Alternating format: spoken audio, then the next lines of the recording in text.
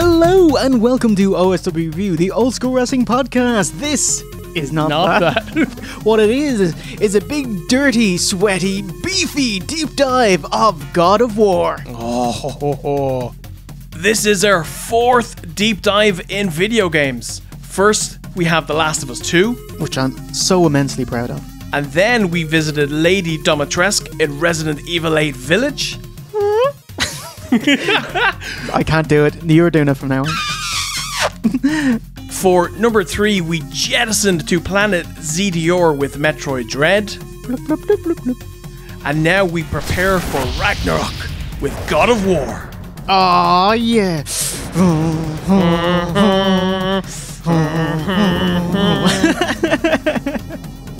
These deep dives are all NoggerU exclusive videos. NoggerU is our Patreon.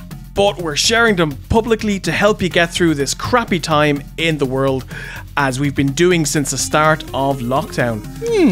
Since March 2020, we've published over 100 videos. Amazing. Playlists with all of these videos are in the description box. Bing.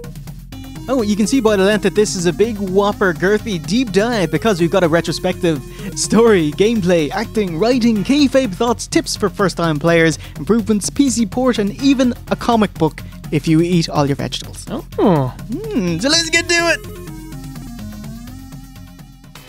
Yes, God of War is a 2018 action-adventure game from Santa Monica Studios. It is a AAA cinematic blockbuster about the god killer Kratos, simply titled God of War, even though it's the 5th main entry and 8th overall in the series. It is steeped in Greek mythology, Spartans, Zeus, Pantheon, that kind of thing. But in a stunning move, the new game takes place in Norse mythology, Thor, Odin, Bifrost, that kind of stuff, giving the series a familiar yet entirely fresh set of gods and flavourings. A PS4 exclusive game, it got a HD texture pack for the PS5 in 2020 and a PC release in January 2022. Holy shit! God of War on a non-Sony platform, first time in history. But we'll talk about that in the second half of the review. But first, Steve, God of War Retrospective. Oh yeah. We're just turning into once there was this god who killed his man and his dad and his uncle and his friends.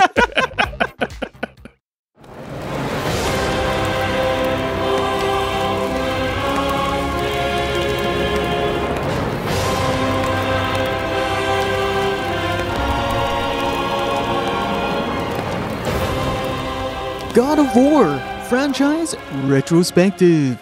God of War, Santa Monica Studios absolutely smashing it since 2005. A series known for its hack and slash gameplay, combo-based bloody combat, steeped in lore and mythology, the impressive scale of its boss battles, and its perennially peeved protagonist. Until the PC port in January 2022, God of War was a PlayStation exclusive and a huge, huge reason to buy their console, and still is. Ares! Destroy my enemies, and my life is yours.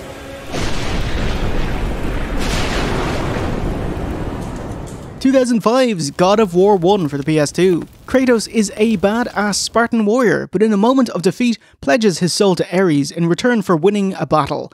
Ares says, yeah, sure, but he's a bollocks, and tricks Kratos into slaughtering his wife and daughter. Goddess Athena helps Kratos out, see they have similar goals, she hates Ares, so he treks to find an object that will give him his revenge, Pandora's box.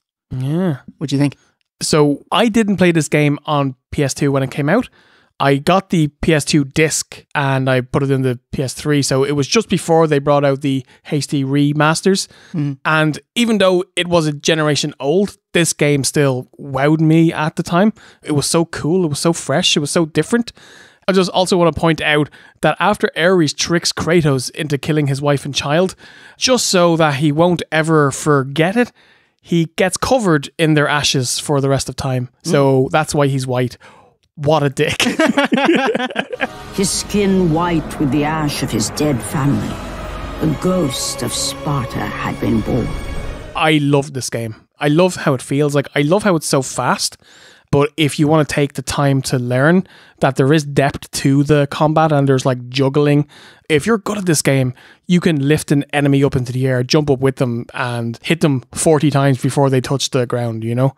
Yeah, love it. I think it was a genuine blockbuster game that was so ahead of its time. Some of the boss fights and the scale and things like that, fucking incredible.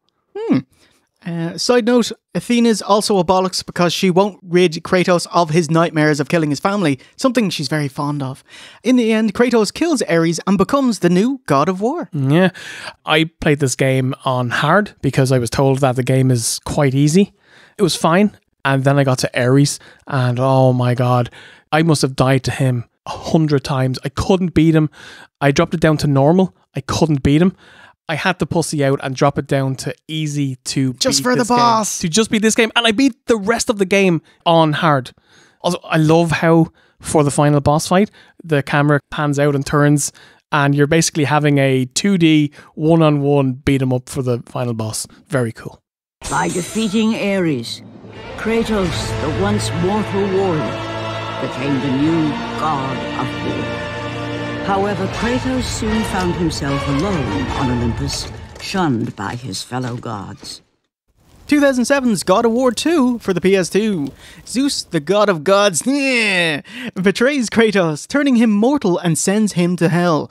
Kratos travels the underworld, gets help from the titan Gaia to find the Sisters of Fate, who can do some time travel bollocks to stop him from being murderized. It pretty much does everything that you would want the sequel to do. It looks better, plays better, it's bigger, it's longer, it's bloodier, better bosses, more bosses. This is a 10. Wow. I think I'd argue it's probably the best of the original trilogy. When I think of God of War 3, there are parts from this game that I think are in God of War 3 because this game just looked so fucking good. Do you have any favourite bits? Some of the more memorable bits are the bosses. So God of War games usually open up with a big boss fight. In the first game, you fight... big boss fight. The big boss. In the original, you fight the Hydra on a ship, which at the time was mind-blowing. And then the second one just kind of ups the ante and you fight the Colossus of Rhodes. Nathan Jones. And then, of course, your like dad kind of heel turns on you and sets you on your plot to kind of kill him. Oh, by the way, you find out he's your dad. Also, that you're the son of Zeus. So you're a demigod. Oh, yeah, it's so good. I remember one of the boss fights. It's like this big, fat, blue lady blob and just massive tits just flopping all over the place. Not hilarious. Yeah. Is this the one where you get to bang Athena? That can't be Athena. Who do you bang? I think you bang Athena in the third game. Ah, okay. Sorry, not Athena. You Aphrodite. Ah, very good. Yeah, yes, yeah. Oh, jeez, you give her a good time. Yeah, the god of war. Very good. Athena implores Kratos to not kill Zeus and sacrifices herself. She drops a bomb that not only that Zeus is Olympus, so if you kill him, Olympus dies, but he is also Kratos' dad, who was afraid you'd kill him as their family have a history of patricide. Sure, Zeus, he killed his dad, Cronus! No! Hey, needs more Cronus. Kratos goes back to the past to play some shitty games that suck ass, recruits the Titans and rides to battle, heralding the destruction of Olympus. Yeah. I love the way there are so many overarching themes that come from this game that play into the God of War that we're going to talk about here. Like sons killing their fathers. So obviously Kratos kills his dad. Zeus killed his dad. Zeus's dad killed his dad. His name is like Uranus or something? Maybe. Yeah. It's a bit OE, a bit anus. Yeah. Spoiler alert, but there's things with Baldur and things with Kratos' son, and it's all cycles and it's about trying to break them. So yeah, it's a theme that's gone a while. My vengeance ends now.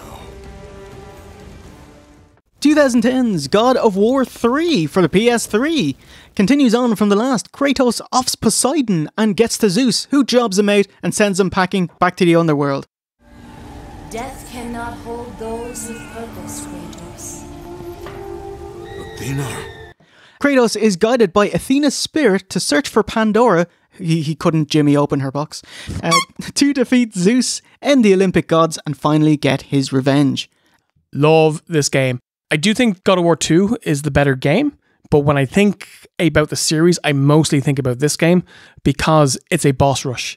The game opens up and you kill the god of the seas, and then you go to hell and you kill Hades, and then you chase down Hermes and you chop off his legs and take his boots. The guy from Futurama, yeah. And then obviously then there's the big final boss battle against Zeus, which is epic. A 3-parter boss fight. Begins with a 2D side-on-side fighting game. Then you go up to the top of Mount Olympus, and then you fight next to Gaia's heart at the end. Incredible. A very fitting finish to the early God of War series. And did you like the first person mode that you get? Oh, I love it. It's so good. Was it as good as The Rock's Doom first person? Holy fuck.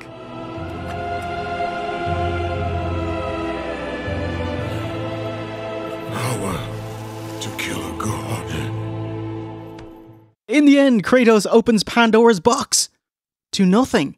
Him opening it in God of War 1 to beat Ares released all the evils into the world, including Zeus's fear Kratos would kill him, which was well founded because he does.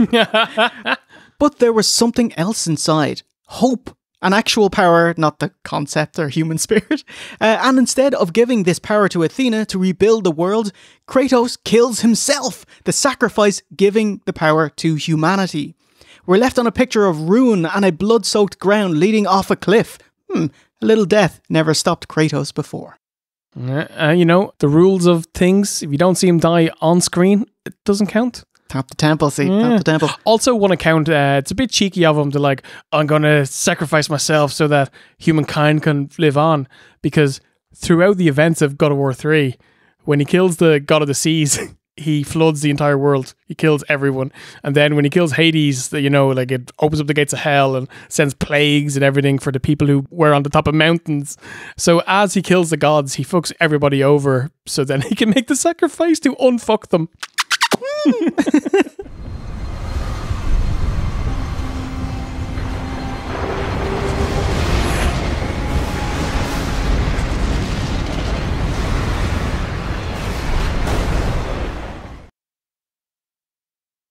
The Furies were brought forth. Neither Titan nor God, mortal nor shade. Steve, God of War Ascension. Yeah. It's like when I was researching this, oh yeah, that game existed. Yeah, it did. It was fun to play, but in my opinion, it's the worst of the series by a mile. Other than making money and having more Kratos, there's no reason for this game to be a thing. Because every new character that they bring in, they can't let them live because Kratos has already killed everybody anyway. So it's just utterly pointless. It's gorgeous looking though. It's like Spaceballs 2, The Search for More Money. Yeah. The PS3 prequel to the franchise with no real bearing on the story overall. It's set during when Kratos renounces Ares, he breaks his blood oath and is imprisoned by the Furies. So it's, set there. And with help from Orcos, tries to escape. Yeah. So this game is set between the events of God of War 1 and God of War 1, right? Total faff, right? Did you play the handheld games? I played both of them, yeah. Oh, wow. Calliope! Upon seeing his daughter, Kratos realized that all that he had been working for, all that he had wanted, was within reach. Steve, PSP, Chains of Olympus. Find the god of light Helios. What do you think of this one? It's not bad. Obviously, it's very much held back by the fact that it was made on PSP. Because, God of War is all about spectacle and scale and just being bigger than any other game out there. And they just couldn't do that. But what it does have is a very solid core game that you could play. You can kill enemies, you can go to the end and you can fight Persephone, and you chain Atlas to the bottom of the world, and that's how he's holding up the world. And he just got, my back! Man! With the release of the fire steeds, Kratos was now in the hands of the beasts. And where they would take him, he did not know. Thoughts on it? I'd probably say it's my second least favorite of the series, but the gap between this and the bottom with the God of War 3 prequel, Ascension, is huge. This is still a good game. Oh, okay. I play this one on my bro's PSP. Most interesting bit is he's in the underworld and meets with his deceased daughter, Calliope! Thank you, Stephen. Calliope! So he's given a choice, stay with her and let the world go to ruins, or continue on. But it's not really a choice, as Atlas is going to cause the end of Olympus, killing him anyway. And you get the meanest QTE there's ever been, where you have to mash circle to push your daughter from you, and she's trying to cling on to her daddy, and he's like, fuck off, Calliope! It's so mean. Is it like Hulk Hogan and Dixie Carter? Yes! Exactly the same. Kratos is able to rescue Helios and rides his chariot into the sky. Find Deimos. He needs you. Mother! And Steve, PSP's Ghost of Sparta.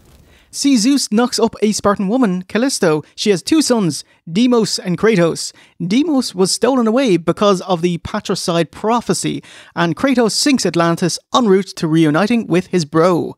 Just in time for Thanatos to off him, and then Kratos gives him the same fate and rebuffs Athena's pleas for forgiveness, saying, The gods will pay for this. Nice, nice. What do you think? This is a surprisingly excellent game. I really like how they added in the lore of his brother. So Zeus had a fear of a marked soldier killing him, and Deimos was born with the red birthmark, and so that's why he took him.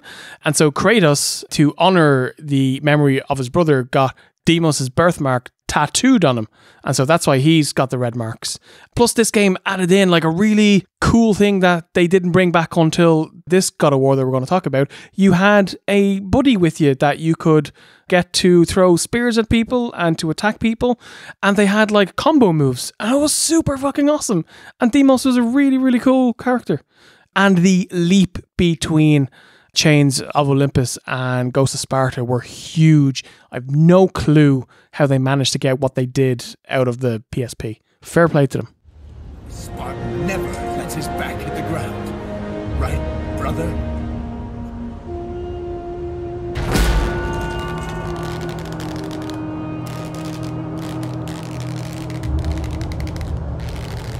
You are free now, brother. Dylan! You son of a bitch.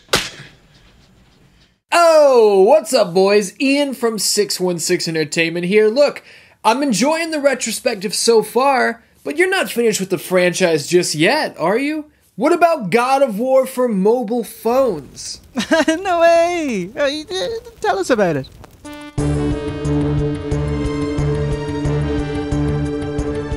I'm talking about God of War Betrayal. It was a Java mobile game by Java Grounds and Sony Online Entertainment. It released 3 months after God of War 2, so we're talking PlayStation 2 era, and it actually predates the first PSP game, so this is the first God of War spin-off. Betrayal was a 2D side-scrolling hack and slasher, kind of like if God of War came out on the Super Nintendo, just a really restrained, held-back Super Nintendo game.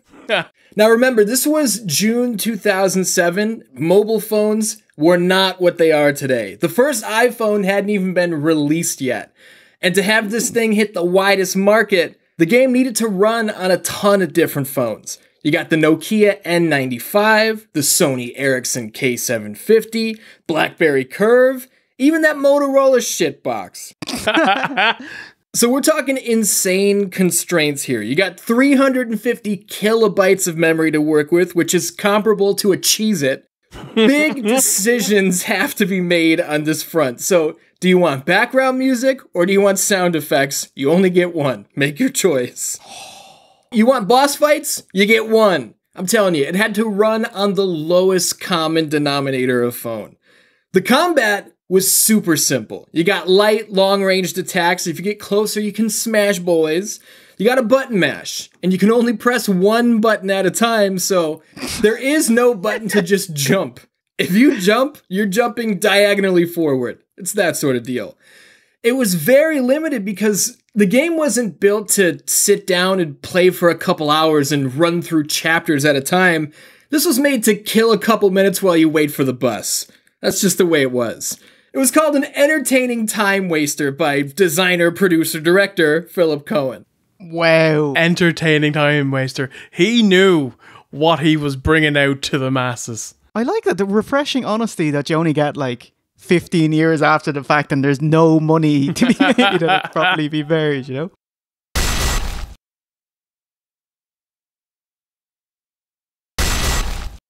What's the story, Spartan glory? Well, if you're wondering what GoW Betrayal is about, Kratos runs through Greece with the Spartan army, wrecking the gaff. He's falsely accused of killing Hera's pet, the giant Argos, so Kratos tracks the assassin that did, and batters the lads from Hades for reasons. Zeus sees all of the destruction and wants to break it up, you know, like Jack Tunney, you know. He sends down messenger Cerex, but you kill him, which pisses off Zeus even more, and that leads into God of War 2. 3 months after it was released. See, usually mobile phones are less than 6 months in development, but this ballooned to over 9 months, which is unheard of for a mobile game at the time, but it was worth it. It was definitely worth it because they put that extra effort in and it took a little more time, but the game got high praise when it was released. You didn't take up so much memory with the soundtrack and they were able to spend that memory on animation and environment tiles. They could make it look more fluid, more pretty. This was way above the general level expected from a Java game. And better still, they worked with the God of War team who let them do their thing. You got all the expected tropes like the small platforming sections, kind of like Prince of Persia. You had some light puzzles mixed in there, you know, put this deal over there. And as you can see, the delicious and bloody, gory pixel action, decapitations, tearing people in half, it's all there. So God of War Betrayal hit the mark. It nailed what it set out to do. God of War compressed into a Java game in 2007. In less than 500 kilobytes, it's pretty damn impressive. Now, it's obviously aged pretty badly due to how powerful phones are today and what our expectations of today are, but back then, in 2007, this was a technical marvel. It was the high watermark for Java mobile games. So yeah. It's a rough modern experience, but cheer up, Kratos. It's still literally the best native God of War game on your phone.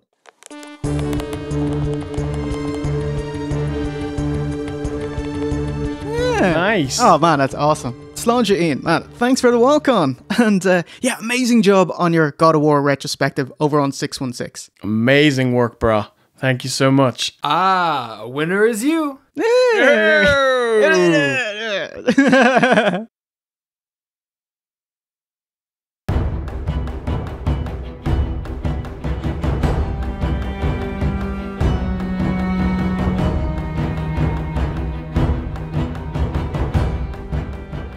Steve, God of War as a franchise and its importance in history.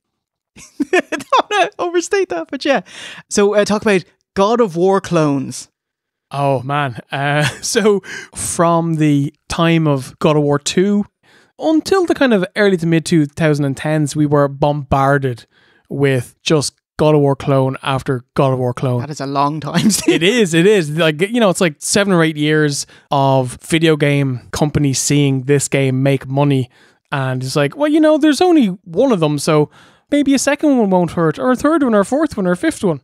But before I do go on, I do want to say God of War is not the first hack and slash third person. Yeah, definitely not.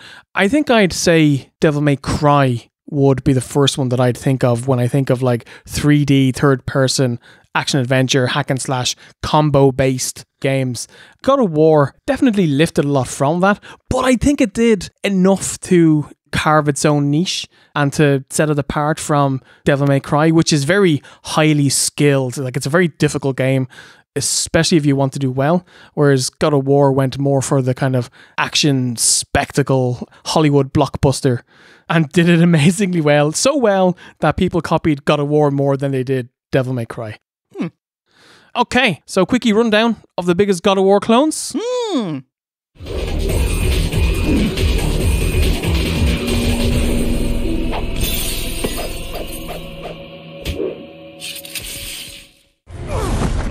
now Johnny is in hell.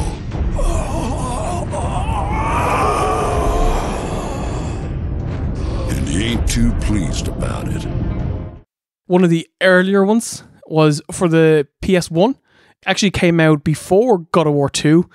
Marvel's Ghost Rider. Oh, wow. With Nicolas Cage in that. With Nicolas fucking Cage. Does he get attacked by bees? Not the bees! Or the bees! This is just a direct rip-off of God of War. Does nothing to separate itself from the first game, other than you don't play as a Greek soldier, you play as a flaming knight biker guy. It's the same combat, it's the same kind of batter an enemy until circle pops up, and then you press the buttons that appear on screen and he kills them. It just does everything slightly worse than God of War because it didn't have as much money, it didn't have as much time to make it either. But it was okay.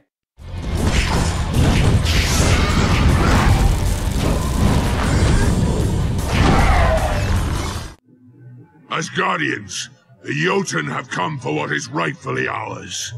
Wrong, Jotun. You've come here to die. Next up, Thor God of Thunder. 2011, developed by Liquid Entertainment. Yes, and set in the Marvel Cinematic Universe, loosely. You play as Thor, the God of Thunder, in a lifeless hack and slash game that harkens back to the time of shitty movie tie-ins. I would say the only positives about this game are the fact that it has the voice cast from the actual movie. So, was this for Chris Hemsworth while he was still Shakespeare? I'm a Shakespearean in a high school play production. Exactly, yeah. School. Loki, as played by Tom Hiddleston, and Lady Sif, as played by the woman on screen. Yeah, pretty girl though. But yeah, much like most Hollywood actors in video games, they didn't really give a shit and they phoned it in. Completely dull, lifeless game. Did they phone it in as bad as Tyrion from Game of Thrones? Oh. What was that game he was in? Destiny. Oh, yeah. Yeah, he played the ghost in the original game and did such a terrible job and refused to come back to do more scenes that they had to completely replace him with Nolan North. Oh, wow. Who did an amazing job. Did he show up like Krusty in the recording session? It's like, hey, kids. Hey, this is Sideshow Bob. Say again, Sideshow Bob. I fear even Odin is no match for the creature, weakened as he is from the Odin sleep. The Odin sleep? Why was father in the Odin sleep? Bada bing, bada boom, I'm done. Learn from a professional, kid.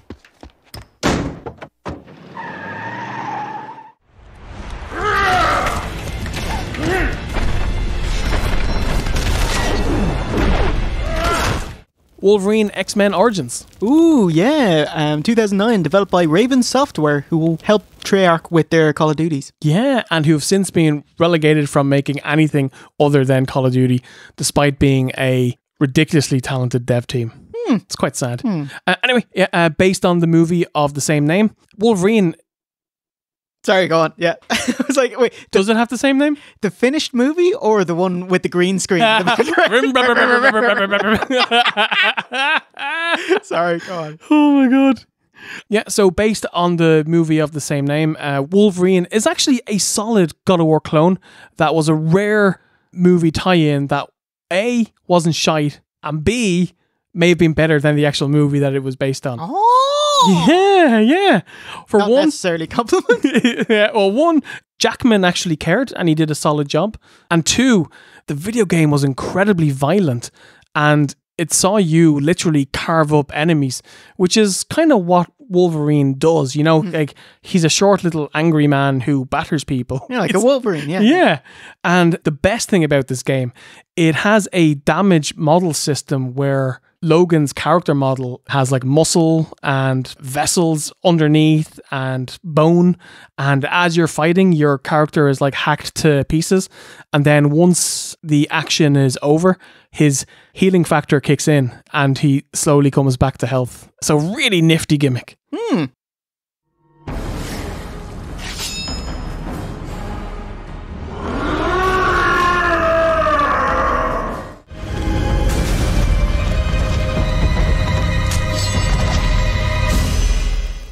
Next up, Darksiders. Oh yeah, nice bit of Zelda clone-ish. Yeah, it's like this as well. It's like if God of War and Zelda had a baby, this is what you get. So I played the first one when it came out on the Xbox 360 in like 2010. Developed by Gunfire Games. Yes, sees you play as war, not God of, and slay thousands of enemies. It's the same basic combat that you've got here: light attacks, heavy attacks, and then combo abilities to finish baddies off. But it does have the added bonus of dungeons and like heavy puzzling, opening chests, getting gear, much like Zelda. So yeah, a really good game. Solid like 8 out of 10. But I do remember it being very difficult, and I didn't beat it, even though I did play it. If he gets an item, does he hold it over his head? Like a metal remix of it. Yeah. Dear me, such a heavy sword for such a fragile creature. Come, child, let me take your burden. Never! Next up, Heavenly Sword.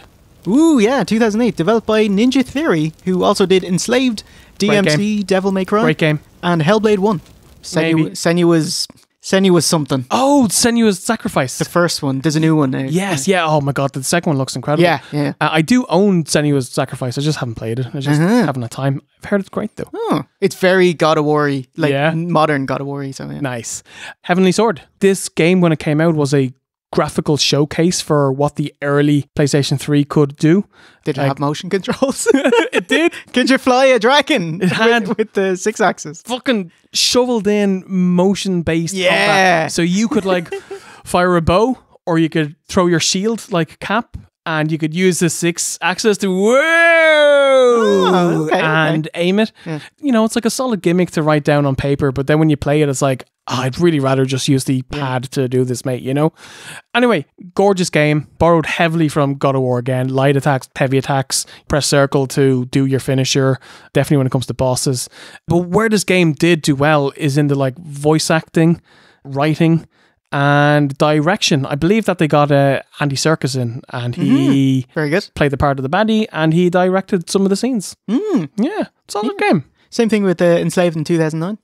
That's a whopper game, by the way. I fucking love that game. Monkey. So good, yeah. Monkey magic. It's monkey tragic. Does he pull a hair off his chest and blow on it? Monkey magic. Monkey magic. Your corpse will hang from my axe before the day is through. You talk too much, dog. Lift your blade. You talk too much. Never shut up. Okay, and now for the worst of all the God of War clones. Oh no.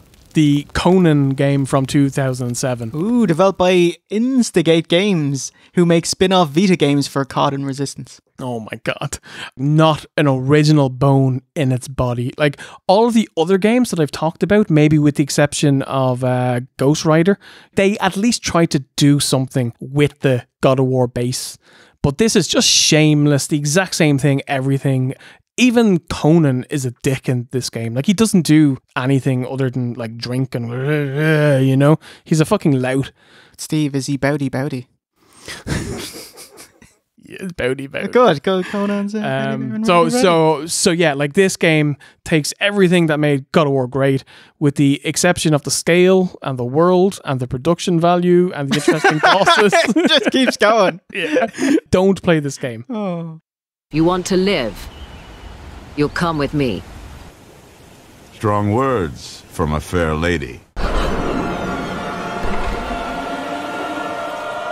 Beatrice! So I've saved my two favorites for last. We'll go with Dante's Inferno. Oh, next. Whopper. Yep. 2010 game about a Templar knight, Dante, who has to fight through the 9 circles of hell to rescue his main squeeze, Beatrice, from Lucifer himself. So much like the first part of Dante Alighieri's Divine Comedy. What do you think? Solid game, man. I remember at the time people gave it hate. Really? Oh, that's a shame. Like, because they said it was too much of a shameless ripoff. But I thought it kind of did enough to put itself on a similar level, but slightly off to the left, I did like how Dante had 2 weapons. So in the opening of the game, you kill death and you take a sigh. But then you also have your Holy Cross, which is your like distance weapon. You know, you can fire like bolts of holy energy at the evil enemies of hell and keep them at bay. But other than that, very, very God of War. You know, you cut your way through swathes of enemies and then come across some pretty decent looking bosses, to be fair. Beat them with QTEs. There's 2 parts of this game which stay in my memory so well. The Circle of Lust. Yeah.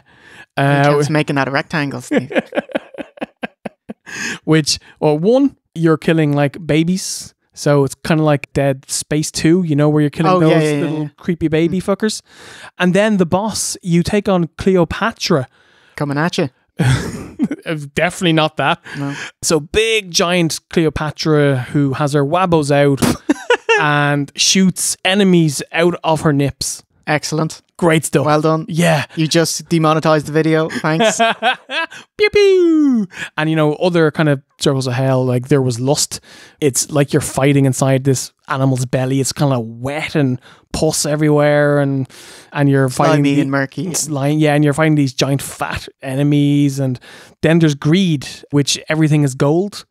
So yeah, this is all solid stuff. Some really, really cool things about this game. I do remember being furious at it for once though.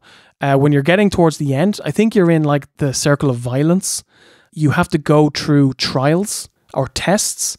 And one of those tests is that you have to keep an enemy juggled in the air for 8 seconds. And I remember screaming at the television because, you know, you get the 6 or 7 20 times in a row. But before you get the 8, yeah, so fuck that bit. The game is still a solid 8 out of 10, and I'd recommend it. So it deserves a better slot in history. Definitely does.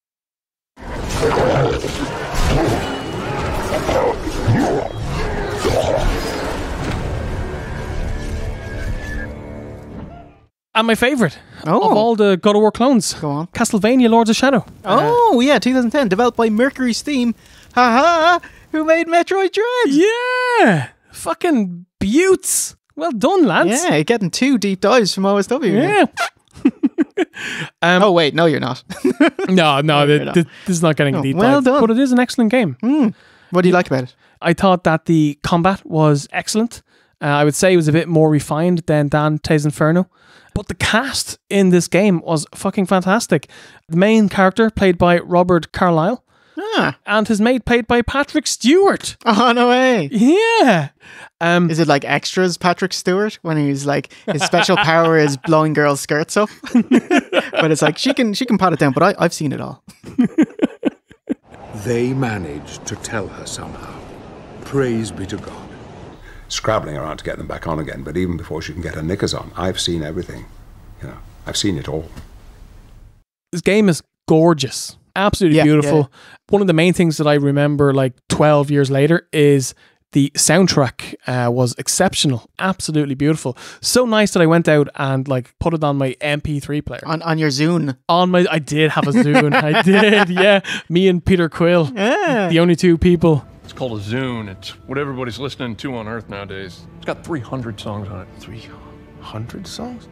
And some of the boss fights, it did borrow from Shadow of the Colossus. So you've got these giant hulking monsters that you have to climb up and get to their weak spot and amazing attack music that plays, to take them out while gorgeous music plays in the background. Yeah, definitely recommend.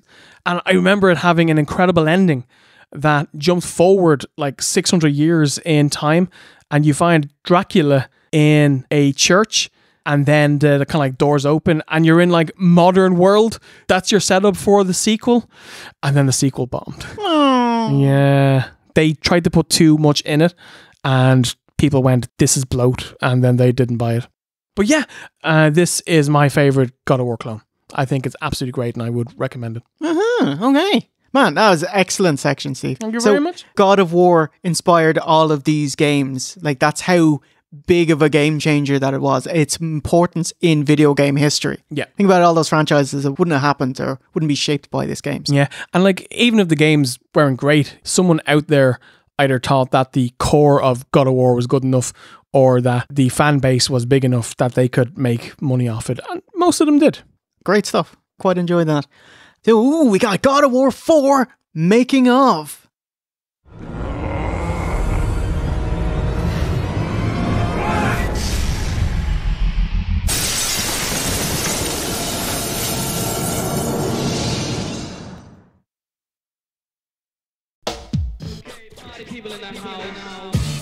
Big banger, The Last of Us off this new game. Like, it's like they saw The Last of Us and Joel and Ellie and said, this is what we need for God of War.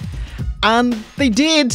They actually asked, hey, Naughty Dog, can you help us out with this? Naughty Dog were consulted with Santa Monica on Atreus' AI. Ah. Oh, by the way, there's something that we didn't mention. The original God of War games, you said they were made by Sony Santa Monica. The brainchild of the David Splice. David Jaffe. Yeah, of Metroid Dread fame. And of YouTube Shoot fame now. Oh yeah, I'm not worried about it. I'm high, sir. God of War 4. 5 years this one took to make. Wow. Interest in Kratos after God of War Ascension, a prequel to the entire series that has no impact on the overall story, was low. People were done. Either reboot completely or go away. Between that, God of War Ascension, and this new game, creative director Cory Barlog got married and had a kid. And he describes the new God of War as a deeply personal story, like emotionally, like he doesn't carry a Leviathan axe. Yeah. But I mean, like, as a parent, there are scenes in this game that you can tell were made with someone thinking about their child. And it hits, you know? And it's all the better for it. Yeah. So the main people in charge of making God of War 4 are Corey, Ariel, Jeet, and Shannon. The big scare was that there were lots of layoffs and merging companies, meaning Santa Monica got 110 extra people. They described it as a kind of 1.5 studio with a bigger team working on 2 IPs simultaneously and sharing resources.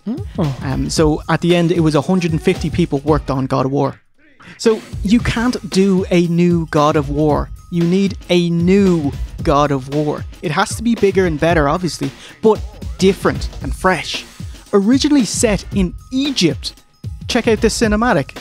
And Atreus is there. He calls Atreus over. It's like, oh, we're definitely getting Egyptian mythology sometime after Ragnarok. Oh, completely. They're doing it. We are getting Egypt, Celtic, with, you know, like the Druids and with the different gods. They could compete in the Bealtaine tournament. Oh, they could go to fucking Trim. You could kill a dog by playing hurling with it.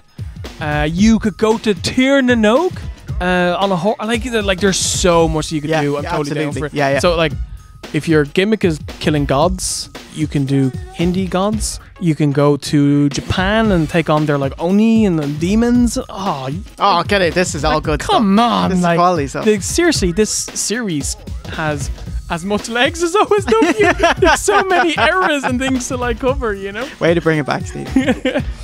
E3 2016, Corey does a live 8-minute playthrough unveiling God of War upon the world. It's cool, you can actually see him, one dude, controller in hand, playing on screen at the event, streaming to millions. Amazing. I remember marking out, absolutely marking out. Then show me what you know. I am hungry. Feed us.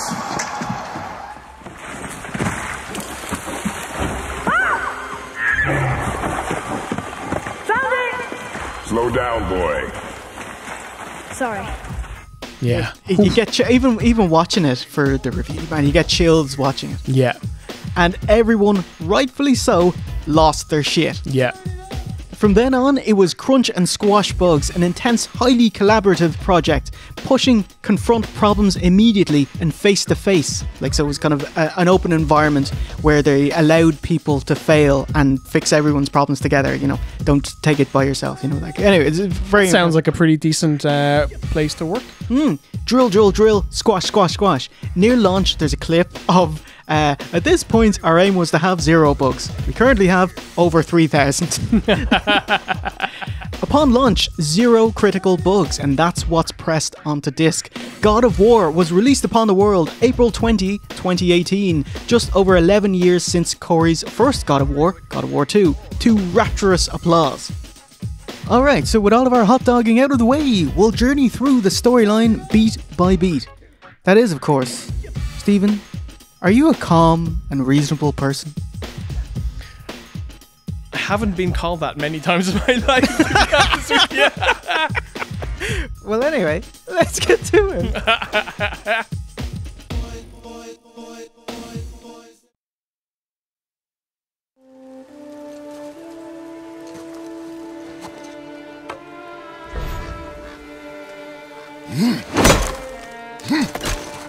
Cold open! Faye, Kratos' wife, is dead, and you are building a funeral pyre.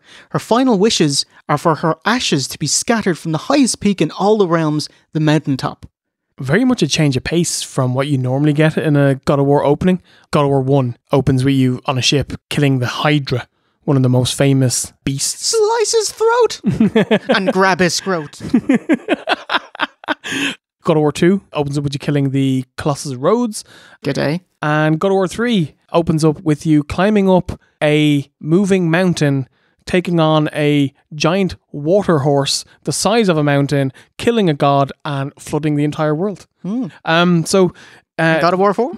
You chop down a tree, and you get in a boot.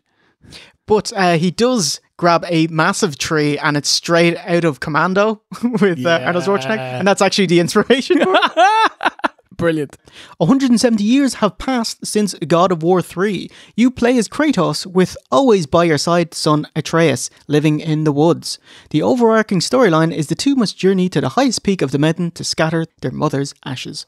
Your son Atreus is not ready, so you go on a hunting expedition. This is the bit from the demo, and in the demo an ogre comes out, smashes and you have a bit of a fight, and you just go across the bridge in this one. And Atreus is like, I thought there'd be an ogre. It's good. Hey-o. While hunting a deer, Atreus demonstrates that he isn't ready. He needs help kind of sealing the kill.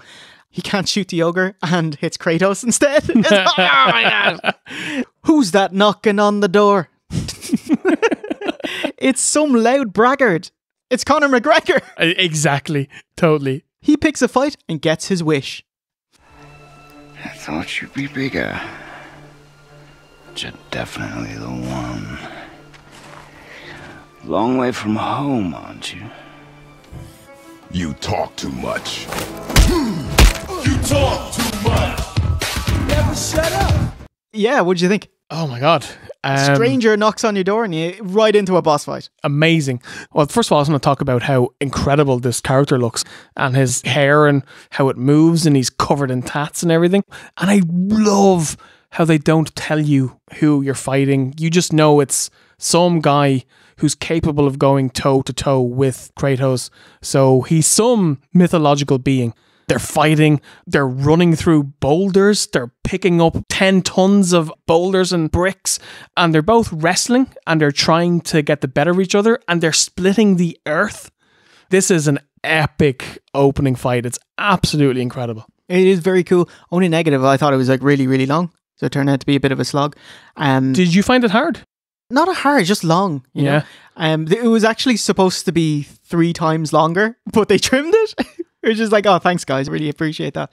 Okay, so it's a wildly cinematic, bombastic bout, but as ridiculous as the punishment as they take, like they sell moves normally, like getting a big uppercut, but are unharmed. Yeah. So it's like, well, both of you can go till the end of time. You're not going to affect each other, you know? Like he gets a giant rock slid onto him and it's nothing. In the end, the stranger's rear guard is awful and he gets choked out and his neck broken. I was going to say, just like Conor McGregor. He talked a big game. He did. And then he got tapped out. The stranger is thrown off the cliff. And if you have a free camera, you can actually go find Baldur and you zoom into him. And his body is posed doing a double bird. That's so awesome. That would have been programmed back in 2014 when they were making it. It was like, this is the long con for this troll. Brilliant. Gather your things. We are leaving. Thought I wasn't ready. You are not. We have no choice now. The baddies know where they live, so it is not safe. The two leave for the mountain immediately, despite Atreus not being ready. Surveying the land, Atreus sees there was a protective enchantment around their land, but part of it is broken, which is how the baddies got in. Breaking the stave was intentional, as Faye marked those specific trees to be broken down for her funeral pyre. She knew this would happen. Kratos ponders this, and they continue. Oh. Looking back on it, it's like Faye knows Kratos procrastinates, like Atreus not being ready, like he is ready. So he needs to be kind of pushed out of his safety zone. Yeah. So the storyline is threefold. Make it to the top of the mountain to scatter your mom's ashes, teach Atreus to become a good man, both mentally and physically, and you haven't told him about your past as the ghost of Sparta, and that he's half god. Oh yeah, and that stranger, the invincible god, is hunting you down.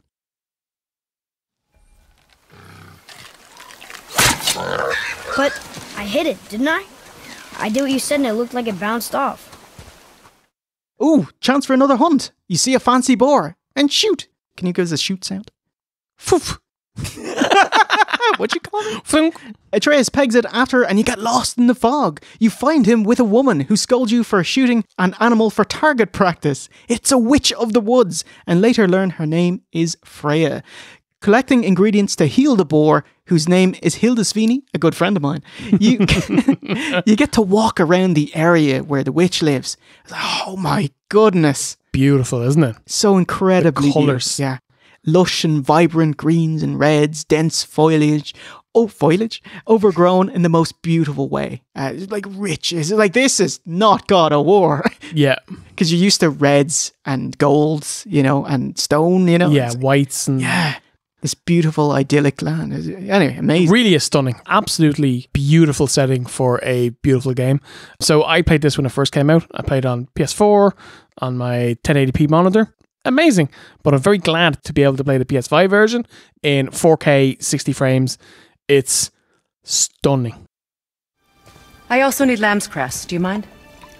It's a white petal flower in my garden. Just a handful. You better work, Kratos. Fine. Lamb's cress. I'm a fucking god of war.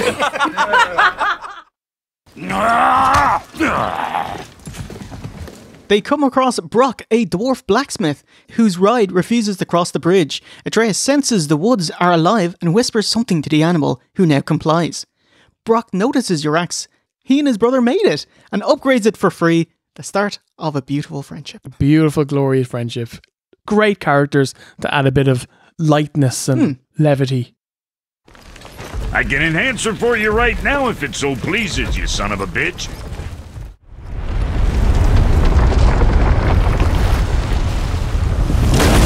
Hang on, boy!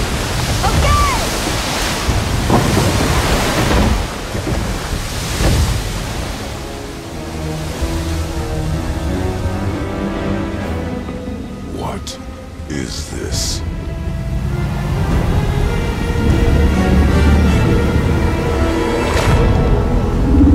It's the world serpent.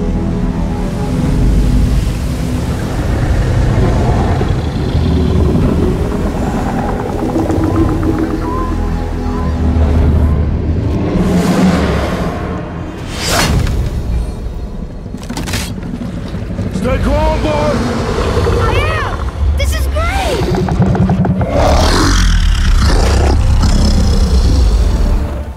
To reveal the path forward, we meet the World Serpent. He's so big, when he raises out of the water, he lowers the overall level of the lake, revealing more places to duck. And Thor's statue. My goodness, the serpent is majestic. It's incredible. It's so huge. And I love how he doesn't, go, all right, lads, what the bloody story with you? He's an otherworldly being. He's speaking, but it's some ancient or alien tongue that no one knows what he's saying. I think that's an awesome touch.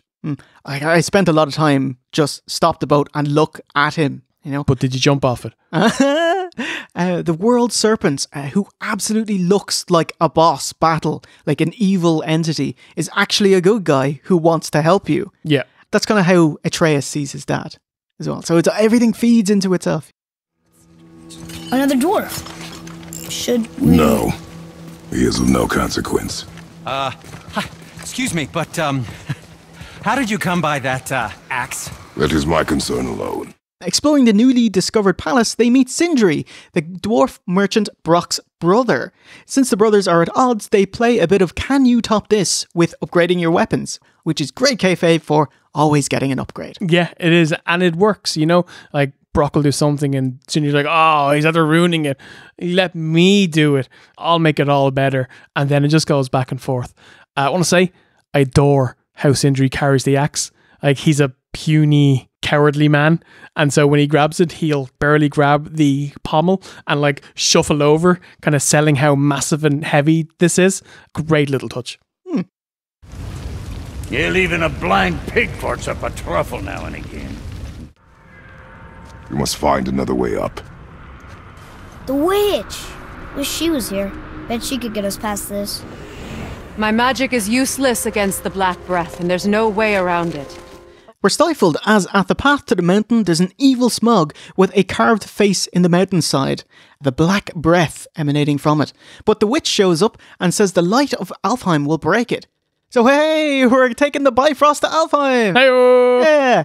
Oh, there's a bit of a, new ma'am kind of thing. Oh, definitely. She's very like motherly to Atreus and she seems keen. Like, there's a bit where they're leaving her hut for the first time where Kratos' son says, will I ever see you again?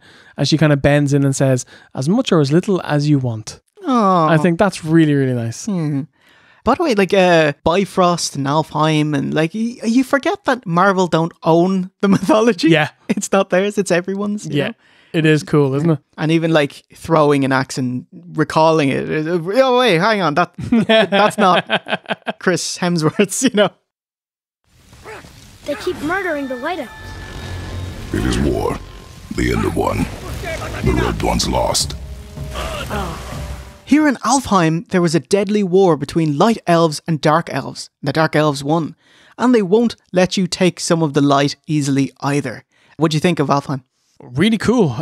I think in terms of how it looked and how it felt, it may have been my favourite area of the game. Oh, wow.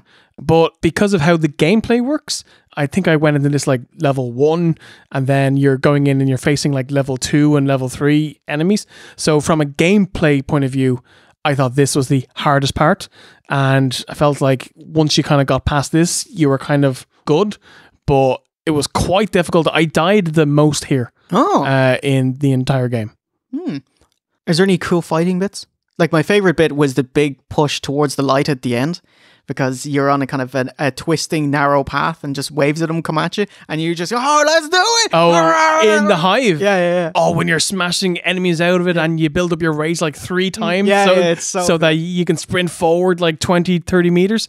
That mad dash is probably my favourite part as well. It's just really, really cool stuff, man.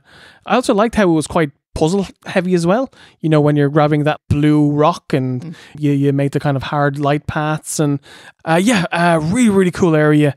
Looked great. Set the tone for the combat as well. I did think that the boss here, the Dark Elf leader guy, he was a right bastard, man. He battered me, I'd say 2 or 3 times. Yeah. I just want to point out like the gorgeous nighttime otherworldly architecture. There's a shot when you're going to the blue door and it's like, oh my God. With like the massive arches that are in the middle of the lake. Yeah, it's really cool, man. Sure you can handle carrying that? Don't want you to be lagging behind when we get attacked. Remain alert and quiet. Before you step into the light, you let Atreus hold your axe.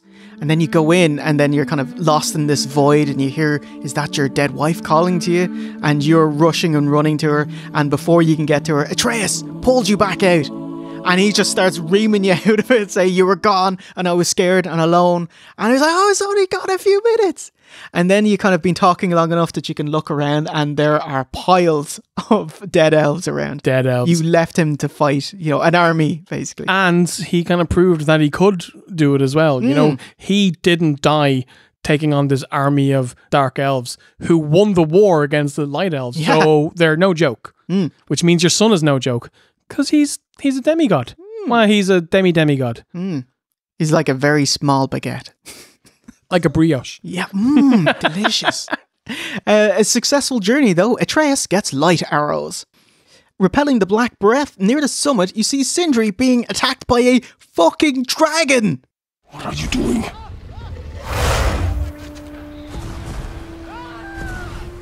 We have to help him. Break right. Find an angle. Wait for my mark. Thank you. But it goes well. Using a dragon tooth ripped from its mouth, Sindri is able to give Atreus shock arrows made from mistletoe, but it's not explicitly said. Do you want to talk about the boss fight or anything? What do you think, taking on a dragon? Incredible. Absolutely amazing. It was my favourite boss fight of the game. No way! Oh, I loved it. What about it? I liked how it was a puzzle boss. It's not just running up, hitting its toes until you do enough damage and his head drops. You have to dodge, block through the kind of shock waves that he sends, figure out that you have to grab the red yolk, throw it at its mouth while it's open to slowly break off its like armor plating. And then it falls down, you get to do your damage, you know, and then that's your kind of cycle. Then you do that a few times until you get a typical God of War boss ending. Because up until this point, you've been mainly fighting regular enemies and a couple of trolls. And they all end the same way, which is, you know, like a little short cutscene where you jump up, break its neck a bit, and then pull down the big pillar on its head. But this one's like a big, massive hook that drops down. You're swinging on it. The camera's panning around, zooming, shove it into its head. Oh, I loved it. Absolutely loved it. I wanted more of this. I didn't mention it earlier. This game's gimmick is that no loading screens. It's like so they try to do everything as one take. It's amazing. I don't know how they managed to do it. By very heavy doors that take a while to open. Yeah, it was really impressive. Wow, we actually did it. And you! But nobody's killed a dragon for hundreds of years. Not since the grand culling of the worms. And unless I'm mistaken, you did all that for me. You are mistaken.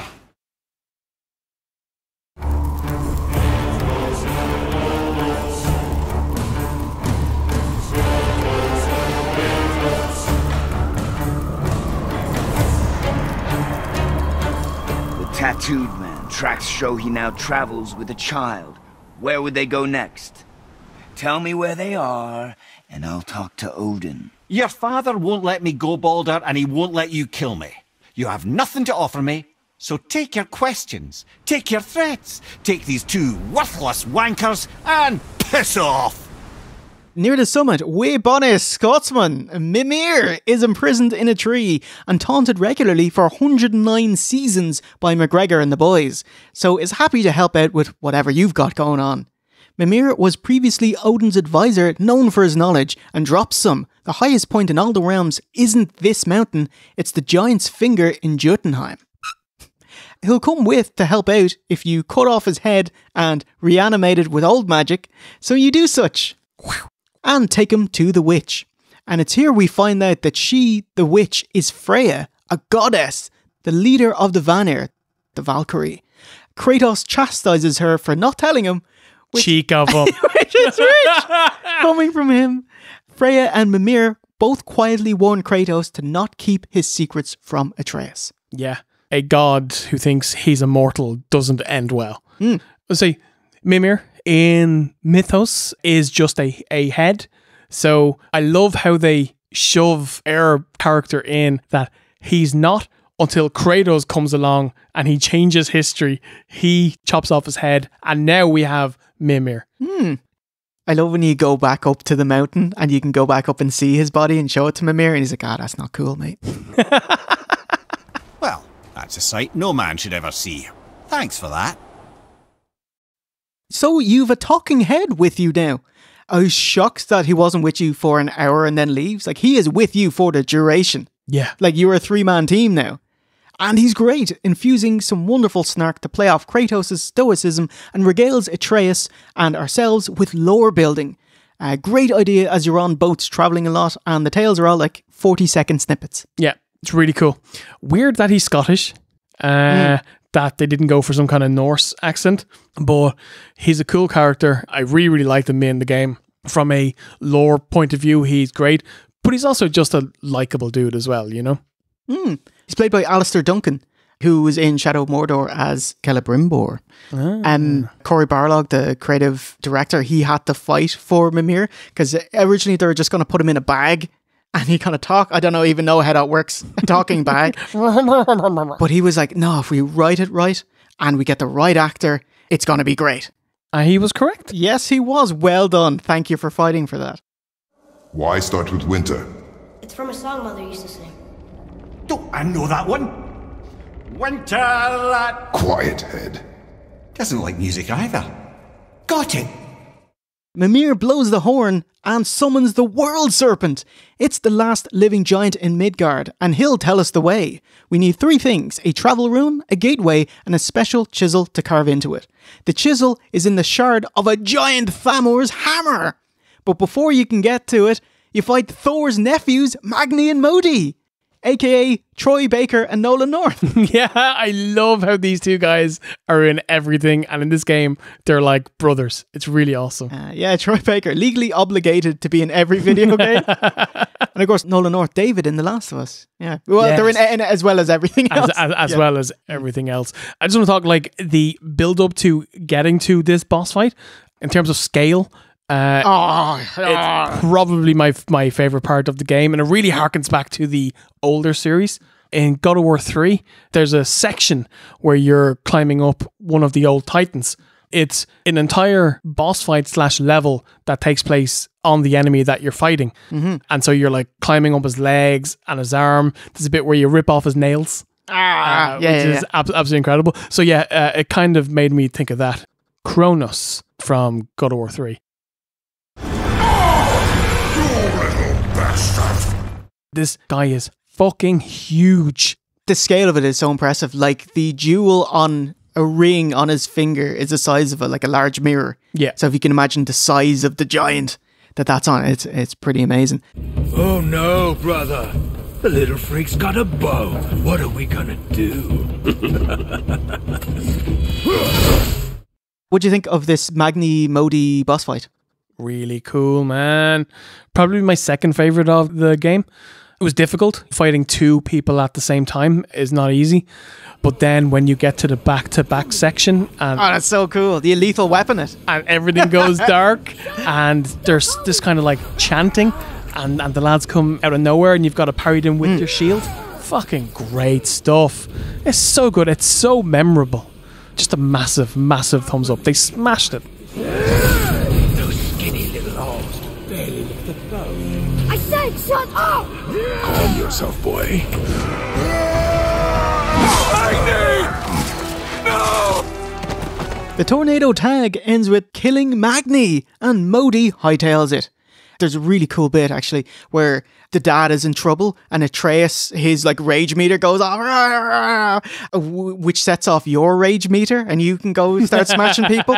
And your son is weak, and it's not until you go actually physically touch and attend to your child that your rage subsides. Oh, that's so awesome. It's God stuff here. Like they really got the parenting side of this down, you know? Like Kratos is an animal, but he's more than that now, and they've worked his previous character into this.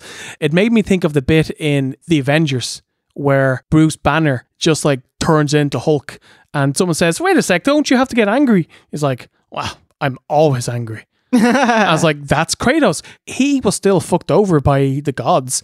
So I would imagine the memory of killing your wife and child and, the fact that you're still covered in their ashes every day, that's still bubbling at the top. And so he can turn it on at any given notice. So he is the same character. He's just good at faking that he's not.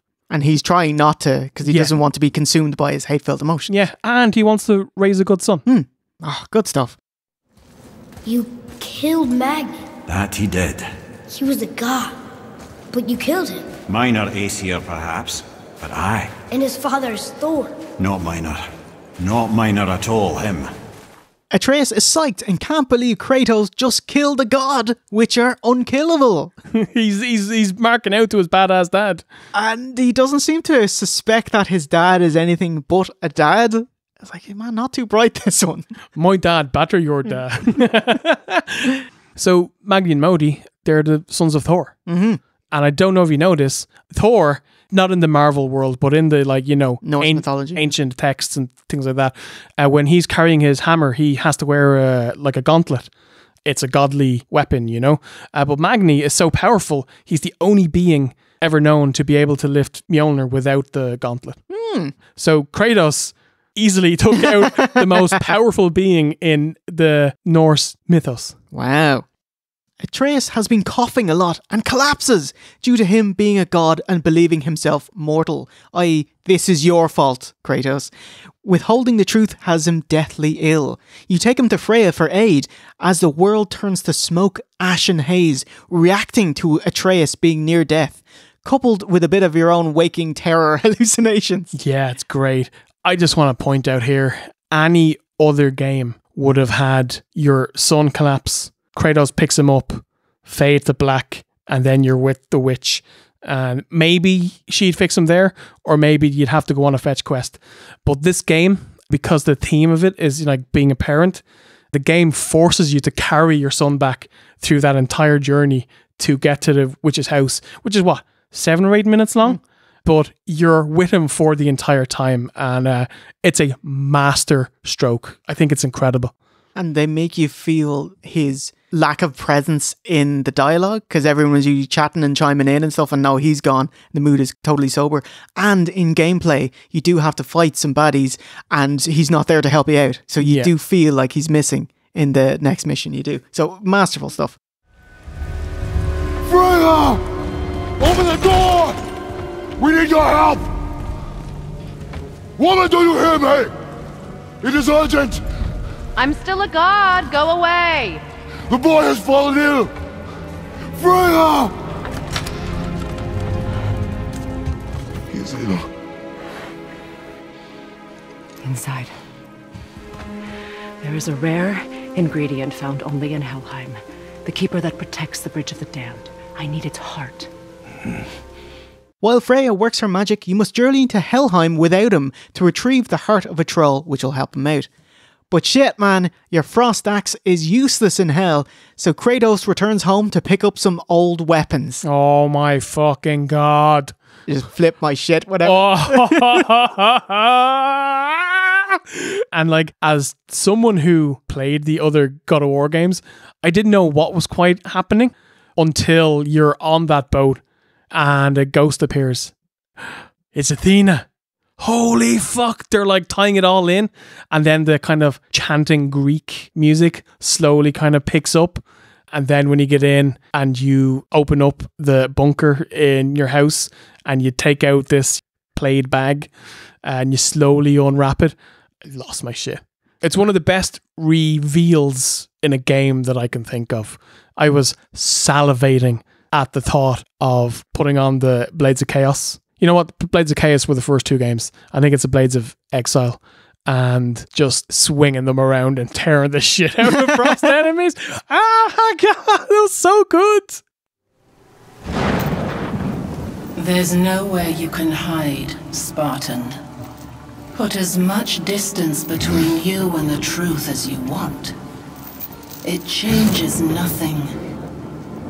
Pretend to be everything you are not. Teacher, husband, father. But there is one unavoidable truth you will never escape. You cannot change. You will always be a monster. I know. But I am your monster no longer.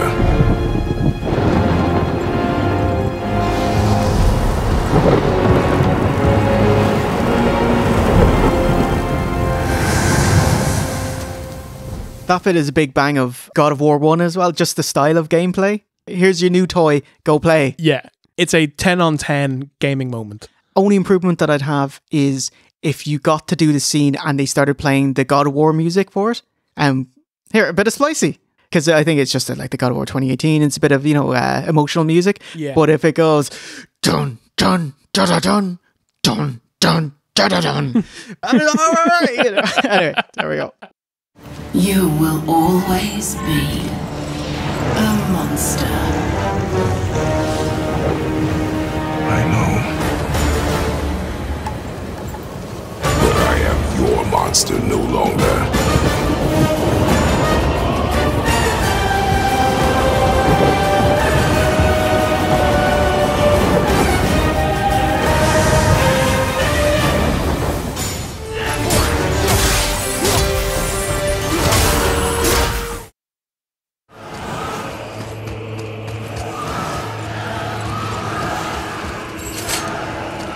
In Helheim, souls of the dead. There's so many there because the Valkyries have gone missing and are not shepherding them. Man, that sucks, you're dead, and there's still a fucking queue. Yeah. It's like Beetlejuice, you know, when you have to take your ticket and go and wait to be called. In Helheim, they like to torture the damned souls and can't distinguish you from the actual dead, so you hallucinate Zeus, who toys with you. I don't, it's scary, whatever, but what's that beside you? The giant bird crow creature standing silently, just looking, and I was, Jesus. Yeah. I'm going to have to fight you in the next game, aren't I? Please. I love how they preempt it, because Mimir is like, yeah, he's across the bridge. Don't ever cross there. And I was like, oh. There's no way back. Oh. Yeah. We never go up to him, but we do get a better look at him when you're on the airship a bit later. You take the heart of the troll easy enough, and it's back to Witchy Woods. I can break the fever, but to heal... He must know the truth of what he is. I'm a god, boy. When I came to these shores, I chose to live as a man. But the truth is, I was born a god, and so were you. Atreus recovers and Kratos lays it all out. He's told of his true nature. He's a half-god. Actually, quarter-god? He would be demi-demi, yeah. Yeah. And pretty quickly turns into a bratty little shit. Do not push me, boy. Fine. Let me guess. Your brother isn't as talented as you, and his work is junk. Those things are accurate. Your point? It's all you ever talk about, over and over. Do something about it or shut up already. I see. His change is immediate when he finds out what he is. He's mean to Sindri. Yeah. Total dick. But like, not just Sindri. He's like, well, I'm a god, so I don't have to care about the thoughts and feelings of mere mortals and lesser beings. Fuck them. I do what I want. Yeah. And like, he responds to his usual tasks, like read this, whatever. Instead of saying, sir, it's like silence. Or whatever. And I was like, oh. Yeah, he says whatever once, which I'm sure was all the rage back in Norway 1,000 years ago. Whatever. Yeah! We're sick of hearing about little people's little problems. What's terrifying is then when he's angry and shouting about Sindri, thunder cracks. Oh my god. Yeah. That's terrifying. Yeah. I think our demigod might be slightly higher on the pecking order than Demi gives him credit for, you know?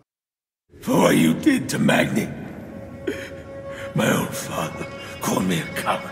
Looks like he did more than that.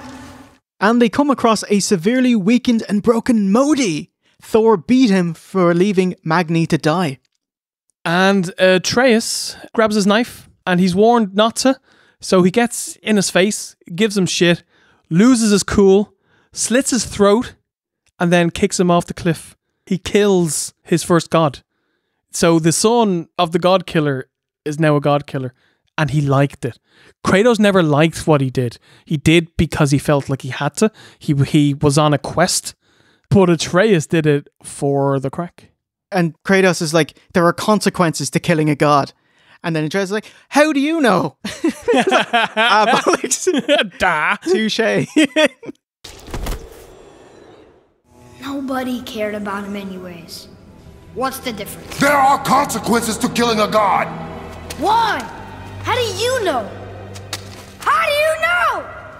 They strop to the top of the mountain before they enter Jotunheim. Baldur fight number 2? No, it's a cutscene.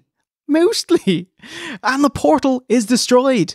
Ah, man, I really like how Baldur's second fight is nothing like the first, because I was expecting pretty much the same boss fight in a new place, with the kind of chip your health down kind of thing. But no, it's just a big cutscene, like awesome, dramatic, fun, way more effective. No slog here. Yeah. And Baldur shows that he is as bad in the mount as he is from the back guard. He can't hit Kratos at all. They fight on a dragon and all three crash back in Helheim. It's here we learn of Baldur's true nature. He's Freya's son, which we'll get to later in a separate section of the video. That's all right. The lads take a flying boat out of hell. The whole boat fight, big throwback to the very start of God of War 1. Totally, yeah. With the kind of flames going out, and you have to juggle fighting enemies at the same time as you are keeping the flames going, which keeps your ship going. This was awesome. But I will say, this was the one time, the only time in this entire game, that after the Baldur fight, when you're sent back to hell, that I went, ah, really? Again? Oh, okay. It was the one time that the game felt long. Oh, okay. And it was a bit of a prick tease because I thought we were going to finish the fight and go up to the mountain. Now, don't get me wrong, it didn't last long because the game is still fucking awesome. Mm-hmm. But just for a few minutes, I was like, oh, fuck. Sorry, I never mentioned it. The bit after you take the troll's heart that you're going to give to Atreus, you say, oh, what's that over there? And it's Brock. And he's like hiding behind whatever, a little wall, and he's like, here, I'll fix your weapon here, give it to me. And he kind of scuttles off, and you try to look around, what are you doing it there? And he gives it back to you, and it's leveled up. Oh, great stuff. My equipment's in Midgard. Be right back. You don't suppose he nicked those, do you? There. Now they're ready for the winds of hell.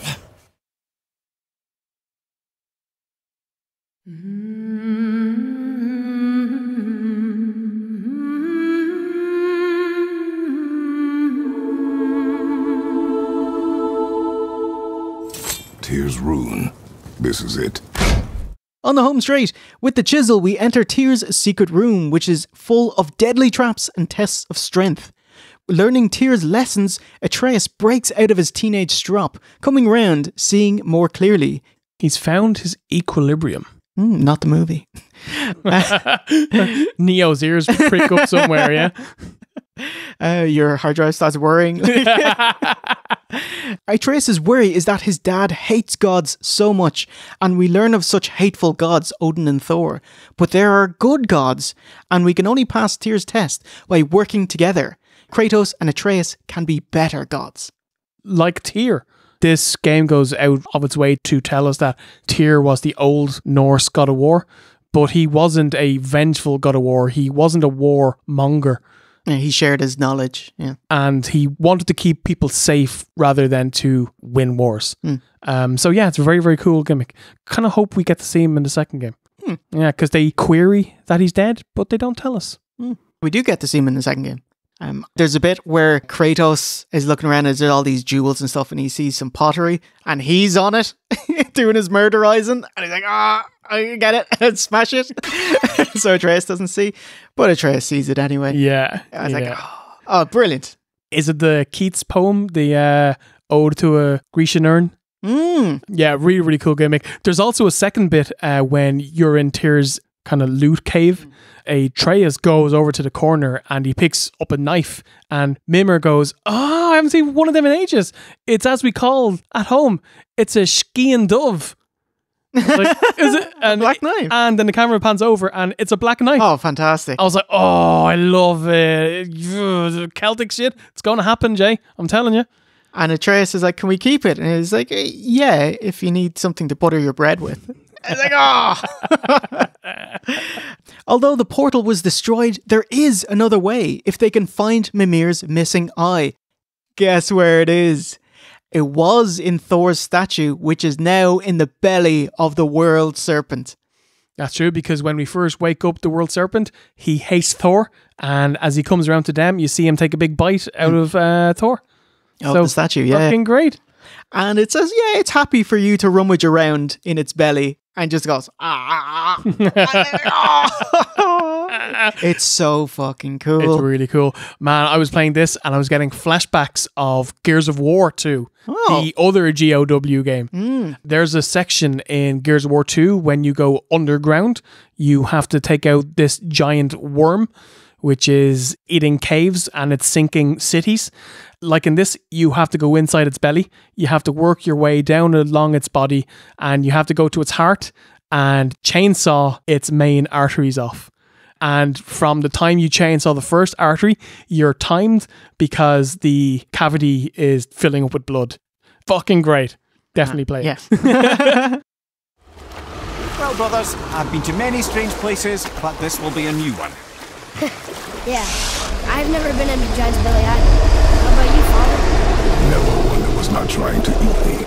Oh, I really like this. Just like how terrifying it looks to paddle between its person-sized teeth. And you just, oh my god. And it's a snake, meaning it's the longest belly to traverse. Kayfabe, eating a still intact puzzle pulley system. That's bollocks. After retrieving the eye, Baldur has found them. We get forcefully ejected from the serpent's mouth and into our final boss fight, because it's time for your main event.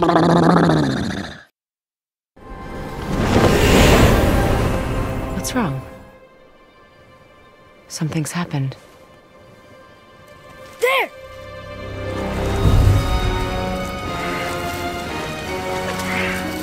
I'll deal with you later. But family first.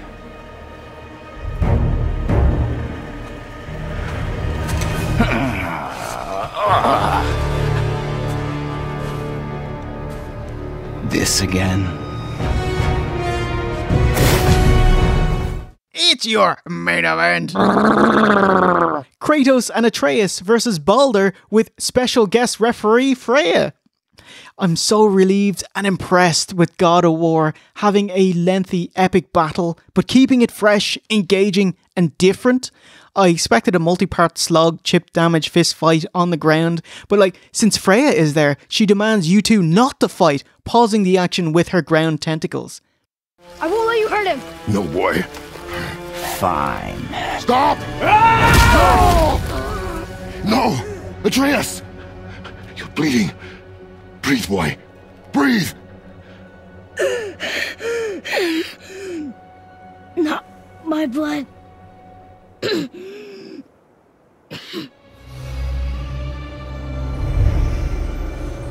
What is that? What? Baldur's spell is broken. He is now vulnerable. Baldur's curse can be broken by mistletoe. Yes. See, in the mythology, Freya asked everything and every object to take an oath to not harm Baldur, except the mistletoe, because she deemed it was too innocent and small to cause any harm to her son. Sindri gives the arrows to Atreus without any fanfare. When Atreus breaks his quiver, Kratos fixes it using a piece of the arrow. So even though when Freya sees them, she destroys them immediately, gives them replacements, there's still a little bit of mistletoe on his strap. It's good shit, man. And when he protects his dad, gets in between Baldur and Kratos, he punches it, which cuts him open, meaning he's now vincible. Yeah. And Atreus gives us the awesome line, "Not my blood." Oh. I don't care if he kills me. I will protect him. I will not let him die. No!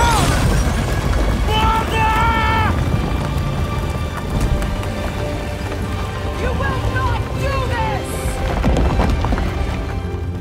Run in by the giant! Not Paul White.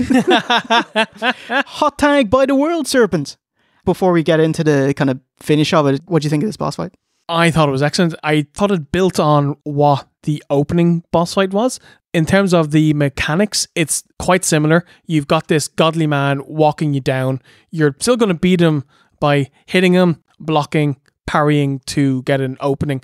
But they've got the extra layers of the vines, which will, you know, pop in every so often to like pause you.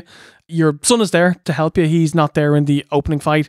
And then, of course, Baldur has his Super Saiyan God, Super Saiyan powers. So when he goes blue, you hit him with red. When he goes red, hit him with blue.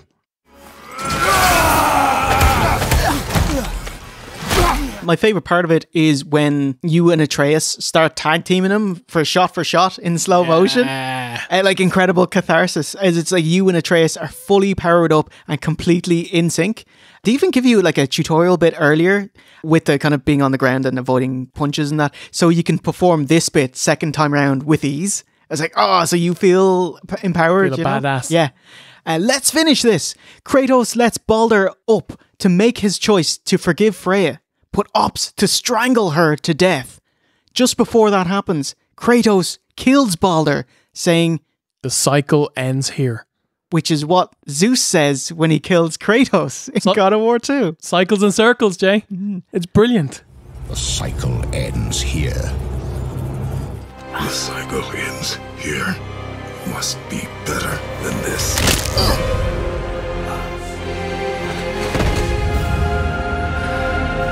Freya. He chose this.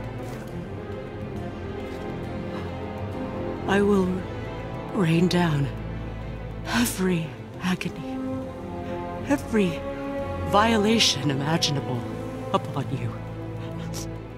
I will parade your cold body from every corner of every realm and feed your soul to the vilest filth in hell. That is my promise. He saved your life. He robbed me of everything. The grieving mother vows revenge on Kratos. Even if he was a bad guy that was going to kill her. He's her baby. Yeah, you killed my son. Yeah, I mean... See you in the sequel. Oh, yeah. Oh, yeah. I mean, like, even if your kid is a piece of shit, at the end of the day, it's your child and it's your goal to see them through life. No child should die before the parent dies. Yeah. And even if the world is a worse place with Baldur in it and a better place with Freya in it, she'd gladly lay down her life so he lives. Yep. And that was supposed to be her decision. And so she hates you for it. Yeah. I've seen people say that this bit is bullshit. You know, like there's good and bad and she's good and he's bad and she should have killed him or let him die. It's like, it's not how the world works. It's not black and white. You know? Not even the NWO was black and white. Yeah. We had Jeff Jarrett and Scott Steiner. Blood is blood and it matters more than right and wrong. And that's just the truth of the world. We will be the gods we choose to be. Not those who have been. Final scene. At Journey's End, use the Bifrost to Jotunheim. Your friends have come to see this. I was like, oh, it's so good. They're like waving you off and wishing you luck, and yeah, it's sweet. And you and the boy walk through the giant's temple. You see murals of the journey you've been on. Faye was a giant herself, has seen the future and has told people of your journey. Who carved all these runes on the wall? Someone who badly needed a pen. So Mom was a giant. Was she a dwarf? Atreus has the answer. They're a race not indicative of size, although the world serpent is a giant who is a giant serpent. Yeah. Some of them are, some of them aren't. Long answer, yes with a but. Short answer, no with an if. I also like how this is very similar to the Greek gods and the Titans. They're both otherworldly, godly deities, and they were at war. It's quite a similar thing to what's going on here as well, you know? You release your mother's ashes into the wind. Just make sure you check which way the wind is blowing, Donnie.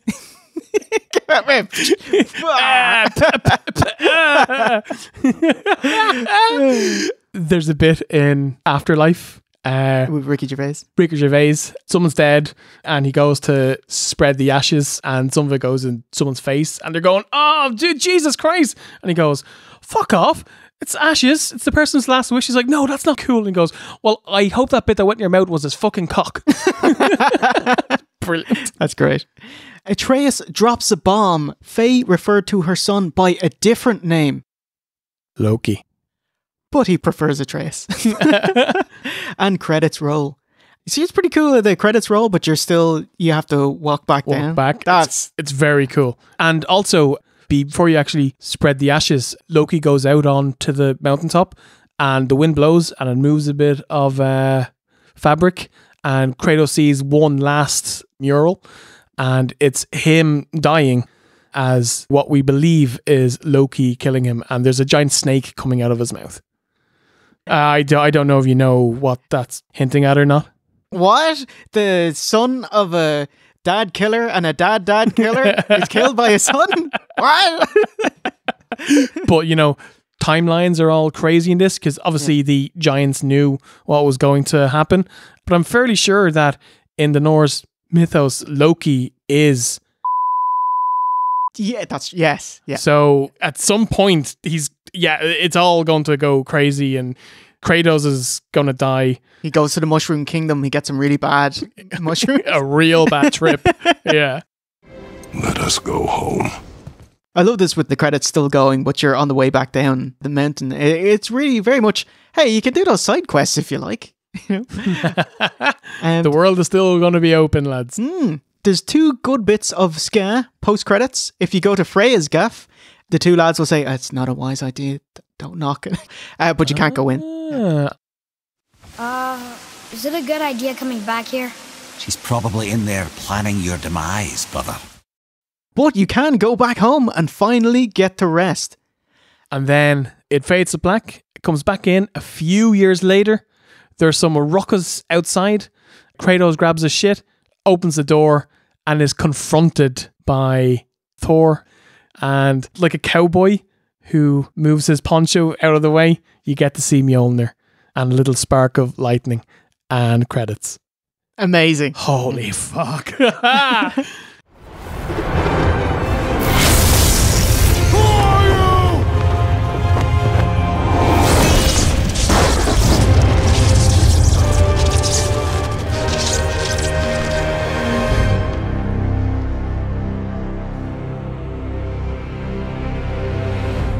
So Atreus gets a vision of the future. Thor has come to whoop ass. It's, oh my god. And that will lead into Ragnarok. I love that towards the end of the game, they start talking, hyping up Ragnarok. Hey, you hear this good thing about Ragnarok? Oh, what's that about Ragnarok? I heard there's a lot of that. Where we get the Clash of the Titans world, like a world-ending fight. Yeah. Amazing. Fimbulwinter's upon us, boys. The winner to end all winners. I can feel it in my screw. Yeah. It is said that when Jormungandr and Thor battle at Ragnarok, their clash so violently shakes the tree of life that it splinters, casting the serpent backward through time, even before his own birth. What? That is madness. Well, I did say not to concern yourself. So what do you think of the story of God of War? I thought it was amazing.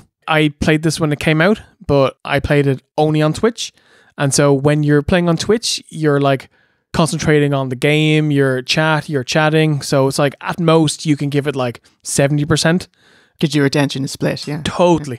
Like, don't be wrong, I fucking adored it back then. I said it was like my favorite of the God of War games without question. Probably my game of the year when it came out.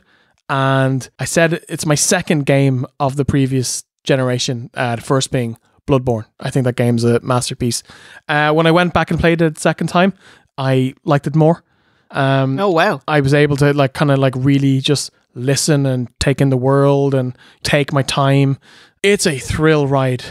My god. Ups and downs, mostly ups. And that bit in the middle of the game when you go back to your house and you get your blades, the music kicks in, and just a slow drip of people learning who Kratos is, and they slowly bring back his past and how he hasn't quite gotten away from it. I think it's masterfully done. I think it's absolutely amazing. I love it. Well said, Steve. So that's God of War's story. Yes. So that's God of War's story done and dusted. Stick around for part 2 of the video where we'll go over gameplay, voice acting, writing, music, kayfabe thoughts, tips and tricks, and PC ports and Easter eggs on second playthrough. See you in 30 seconds.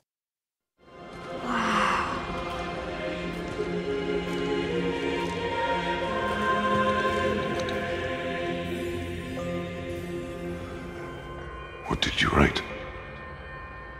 I asked them to watch over Mother.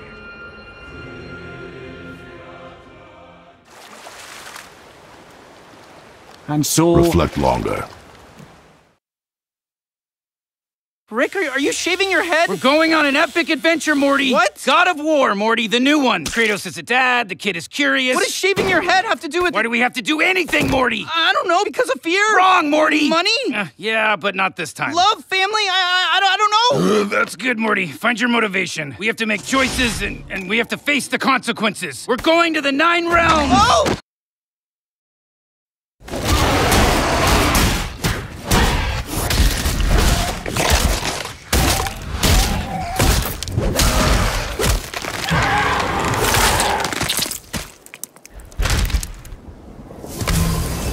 Welcome to Side B of the OSW Deep Dive on God of War. Gameplay! Combat! I love it. Even though Kratos isn't like a super powerful god killer, he's always been fast and nimble. Half of his attacks are him twirling and spinning and jumping and, you know. But they've kept that in. Definitely doesn't move as quickly. I don't know, it still feels incredible. Like, he still feels like he's capable of taking on an army. But it feels modern, it feels heavy, it feels Meaty. weighty, meaty. I like how they kind of moved the main buttons for combat from X and square and triangle, and they moved it on to the R1 and R2, which is very Dark Soulsy. R1 light attack, R2 heavy. Hold it to charge it up, you know. It's very shootery, isn't it? It is also shootery, but it works and it feels awesome. I didn't get bored of the combat once during this game because it's so much fun. I will say, I didn't find myself marking out quite as much as I did in the older games, but, you know, I still marked out every now and again. Yeah, it's good shit, mate. All right. What about yourself? Yeah, man, it's just... Okay, combat here, because I didn't think the combat in the 1 to 3 was special, but like major overhaul. Thanks to the new main weapon, the Leviathan Axe. His main weapon is no longer the Blades of Chaos. That's insane, you know? The axe, oh my god. Incredibly versatile. You got light attacks, heavy attacks, tap to combo, staggered attacks for different combos, contextual attacks, like after parrying or using your shield, runic attacks. But not only is it for short range like the Blades of Chaos, you can throw it, making it more like a third-person shooter. Like the camera snaps to over the shoulder when you're throwing it to help you out. Throwing the axe is also versatile. Like, you hit the head of an enemy for big damage, weak spots deal massive damage, throw at the legs to trip up your opponent, upgrade attacks to hit multiple people. Well, that's not all. The axe, the Leviathan Axe, is frosted like Michael Colt's frosted tips. It freezes things, so leading to puzzles that can be solved with it, with mostly freezing a cog in place. So also, enemies, you can whip it at an enemy and he won't move, and you can go in and batter something with your fists, and then if you line it up just right, you can call it back and it will kill the enemy that you threw it in, go through the enemy you've been fisting. Excuse me. Sorry. And kill both of them as you cinematically call it back in triumph. It's fucking incredible.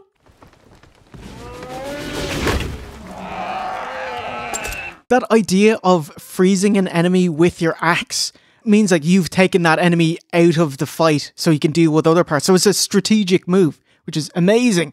Throwing the axe sends you into a hand-to-hand combat mode, which is its own thing. There's just so many like little additions to it that make it a multi-purpose weapon. Some enemies are resistant to ice, which means you have to use hand-to-hand to switch up your attack, and you're more likely to stagger, dizzy them as well. It's all very clever and well thought out. Similarly, the animation and sound design complement it perfectly. Like when you recall the axe, if it's lodged somewhere, it'll wiggle before it actually gets pulled out, and the arc is like elliptical, so it'll show you the trajectory, and when he grabs it, it kind of pushes Kratos' hand back a bit just to sell the weight. It's so good. But not so much that it's not like a casual thing, so you're powerful enough to wield it. Yeah. It's the perfect balancing act. They must have spent ages doing it. Yeah, and it's the perfect matchup for Thor, whose gimmick is that he can also throw his mighty hammer and call it back at any time. It flies back and he catches it. So I'm waiting for a bit in God of War Ragnarok. I want to be fighting Thor, and then they both put up their hands and their weapons fly into their own hands at the exact same time, and they just look at each other. I want it. Give me what I want. I was thinking Kratos will open his arms and he'll summon Mjolnir. don't tease me, Jay. And he murders him. Like that would be awesome. That's what happens to you. Nah, nothing that cool happens. Actually, something way better happens. Delete as appropriate.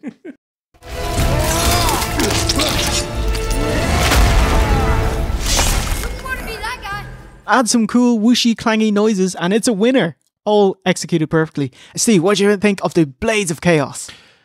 Amazing. They're so different and you get a taste for what Kratos was. This like spinning Deathbringer. The axe, it's very much you've got to think about what you're going to do. You can take one guy on at a time. You can freeze someone while you take on somebody else. You can get them from distance.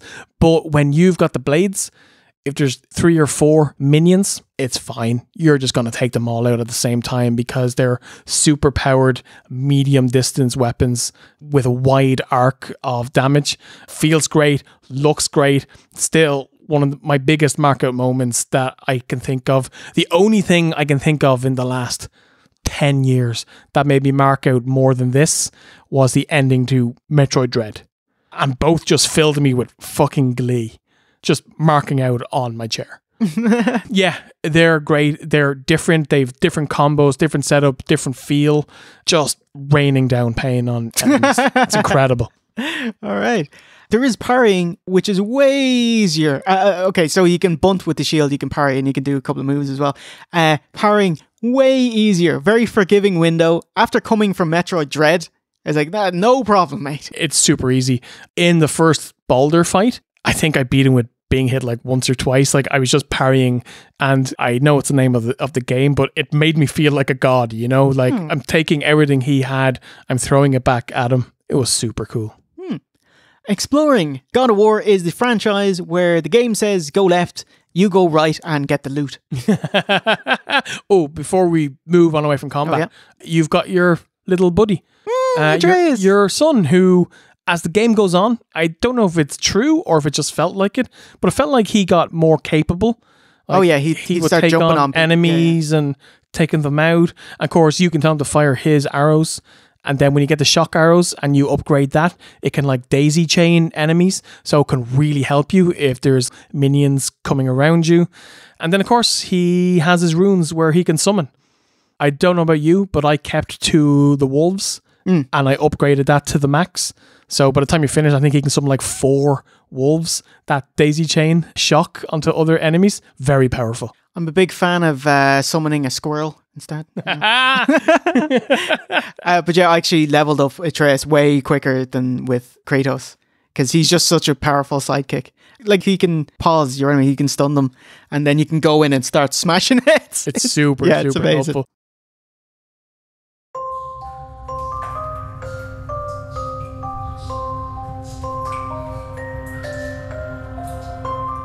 Puzzles. Pretty simple. Use the axe to hit tourney fans to show the right combination and you get your prize. Yeah, nothing really jumps out, you know. God of War was never particularly heavy on the puzzles. I do remember in like either God of War 1 or 2, there was one where you had to move these massive blocks and you could put them onto this thing that could turn them so that you could put them back in place. And in all the 7 games, that's the only puzzle that I really remember. Like the rest of them wasn't great. Like yeah, you know, it's like, it's, you know, move this, shine this, kill this. And this game is not much different. It's fine. You know, there's some ones where you're pulling a chain and then you'll freeze the bridge or something. Or hit and 3 bells. Yeah, it's all simple. It all works, but there's nothing that you'll be caught on, you know? Okay. Oh, just one last element. They've really upgraded this. The RPG skill tree. Upgrade different attacks. And I was like, don't worry, you'll be able to upgrade most of them in your first playthrough. Yeah, I mean, everything you want. Like, you're never going to get everything up to full in your first playthrough. And without grinding, you can't get to level 7. You know, like you can't get the highest gear. But you can get to level 5 or 6 just by playing. I got to like high level 5 just by playing the main quest. Side quest, you'll get the 6. And then if you want to grind through the Misty Maze, which I most certainly don't. Oh, really? Because that was my only gripe is Niflheim. I hate it. Oh, wow. Because I was so angry. They're like, oh, stop, be in the mist. You're going to have to go through these timed boss fights. And it's like, oh, this is grindy. I don't like it. But then I found out that actually, no, that's an optional side quest. And I was like, oh, thank God, thank you. Yep. All right, we're back in business. Yeah. Okay, I'm very glad that we're on the same that's weird page here. Because in general, I don't like grinding in games as a whole. The role-playing side of this game is my least favorite part of it. I don't like numbers in game. Like, if I'm going to play a role-playing game, that's fine. You can give me all the numbers. But I don't like the mixing and matching and melding of genres. God of War is an action game. In the old ones, you would get souls by killing things, and you could level up by putting souls in. That's fine. But I don't like number gating. Like, if you travel too far to the left, and the minions on this side of the bridge are level 3, and you kill them, and the minions on this side of the bridge are level 7, and they kill you in one hit. That, to me, is not fun. And I don't want to spend 2 hours grinding mist to level up. So, it's my least favorite part of the game. However, it doesn't negatively impact my thoughts on it because it's all optional. It's all extra. If you want to do it, fucking great. But it's not mandatory to play this game. Oh, okay. Yeah, I agreed. Yeah, absolutely.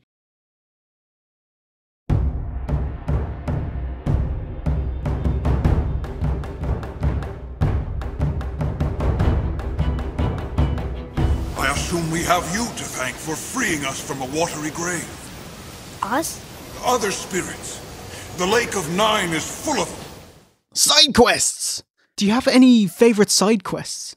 I like the dragon stuff. I do like how it's not combat based, it's puzzle based. Because, like I was just saying earlier, I kind of missed some of the puzzles.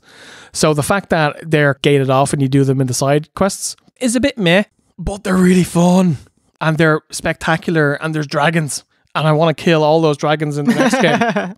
I like the way you help them out, but they just like roar and fly off. Yeah. Like a bollocks. Yeah. Come on, mate. Well, the dragon hasn't done much for his personality. I really like Whetstone. You're looking for a fancy Whetstone and come across a Reaver soul. He was slain by his son. So you can see how this relates to Kratos. Your thing is you have to go find out where the son is, and you find out that he was mutinied. Knifes him in the back, is it? Yeah. And he was mutinied, and his men didn't take to him, and they killed him. And so you go back to Reaver and you tell him. It was like, okay, you're dead, so that's not great. But of all the places to die and spend eternity haunting, it's pretty perfect. Like open air, waterfall, beautiful bright sunny day, bit of shelter. He killed his own father? Ooh, the Sea Captain. This is the unfinished business side quest, where the gimmick is that Kratos, he's so respectful of his dedication to his men, because he doesn't want to be saved himself. He's just racked with guilt about the death of his men. And this is a good learning lesson for Atreus. Yeah, loyalty. This man inspired loyalty. He took responsibility for his mistakes, and he was determined to fix them. These are good lessons for you. Oh. Yes. Oh. Anatomy of Hope, where a man asks you, can you get the bones to resurrect my dead wife? Bring me Gulveg's bones. And he said, man, she's really powerful. She can help you and bring back your dead wife. What do you think about that? I just want to know if she's okay. She is dead, boy. I know that. You don't understand. Neither do you. By the end of it, you have to collect a couple of different sets of bones because they're strewn around different islands. Yeah, and it's just like 3 sets of bones or something. And it's like, well, nothing. The reason why they're strewn about is intentional. No good person gets their bones scattered in that order. This is to keep them apart, And even before you go give them back to him, he's like, okay, I know she's not coming back. I know this is, but let's just do it anyway. Let's just do it. Oh yeah, nothing can possibly go wrong, Like he's still got the hope and the positivity and the optimism. He's not world beaten yet. You give it to them, and it's like, oh yeah, I'm gonna reunite you with your dead wife in hell. And at which he comes out and you gotta go beat her. And then afterwards, Atreus is like, go on, say I told you so, say it. And he's like, yeah, I told you so. And Atreus just gives him a bit of shade as well. He was like, "Oh, your foolishness is the end of you." Like, oh, that's good, mate. All right. Say it. I told you so. I told you so. You are naive, foolish boy. This is true as well. But do not take your disappointment out on me, boy. Take it as a lesson. Yes, sir.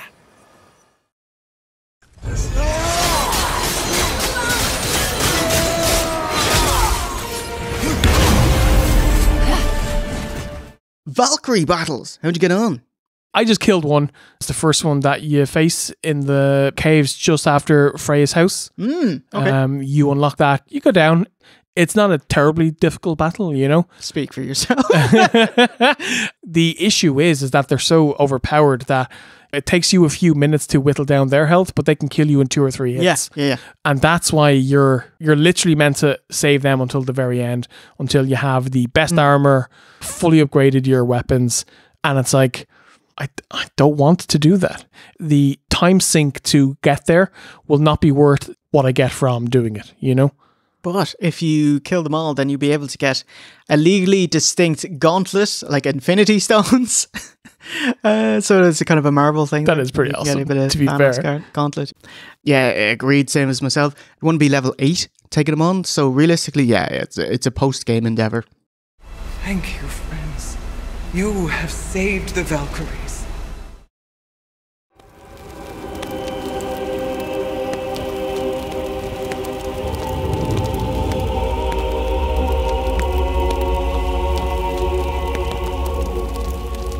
Writing!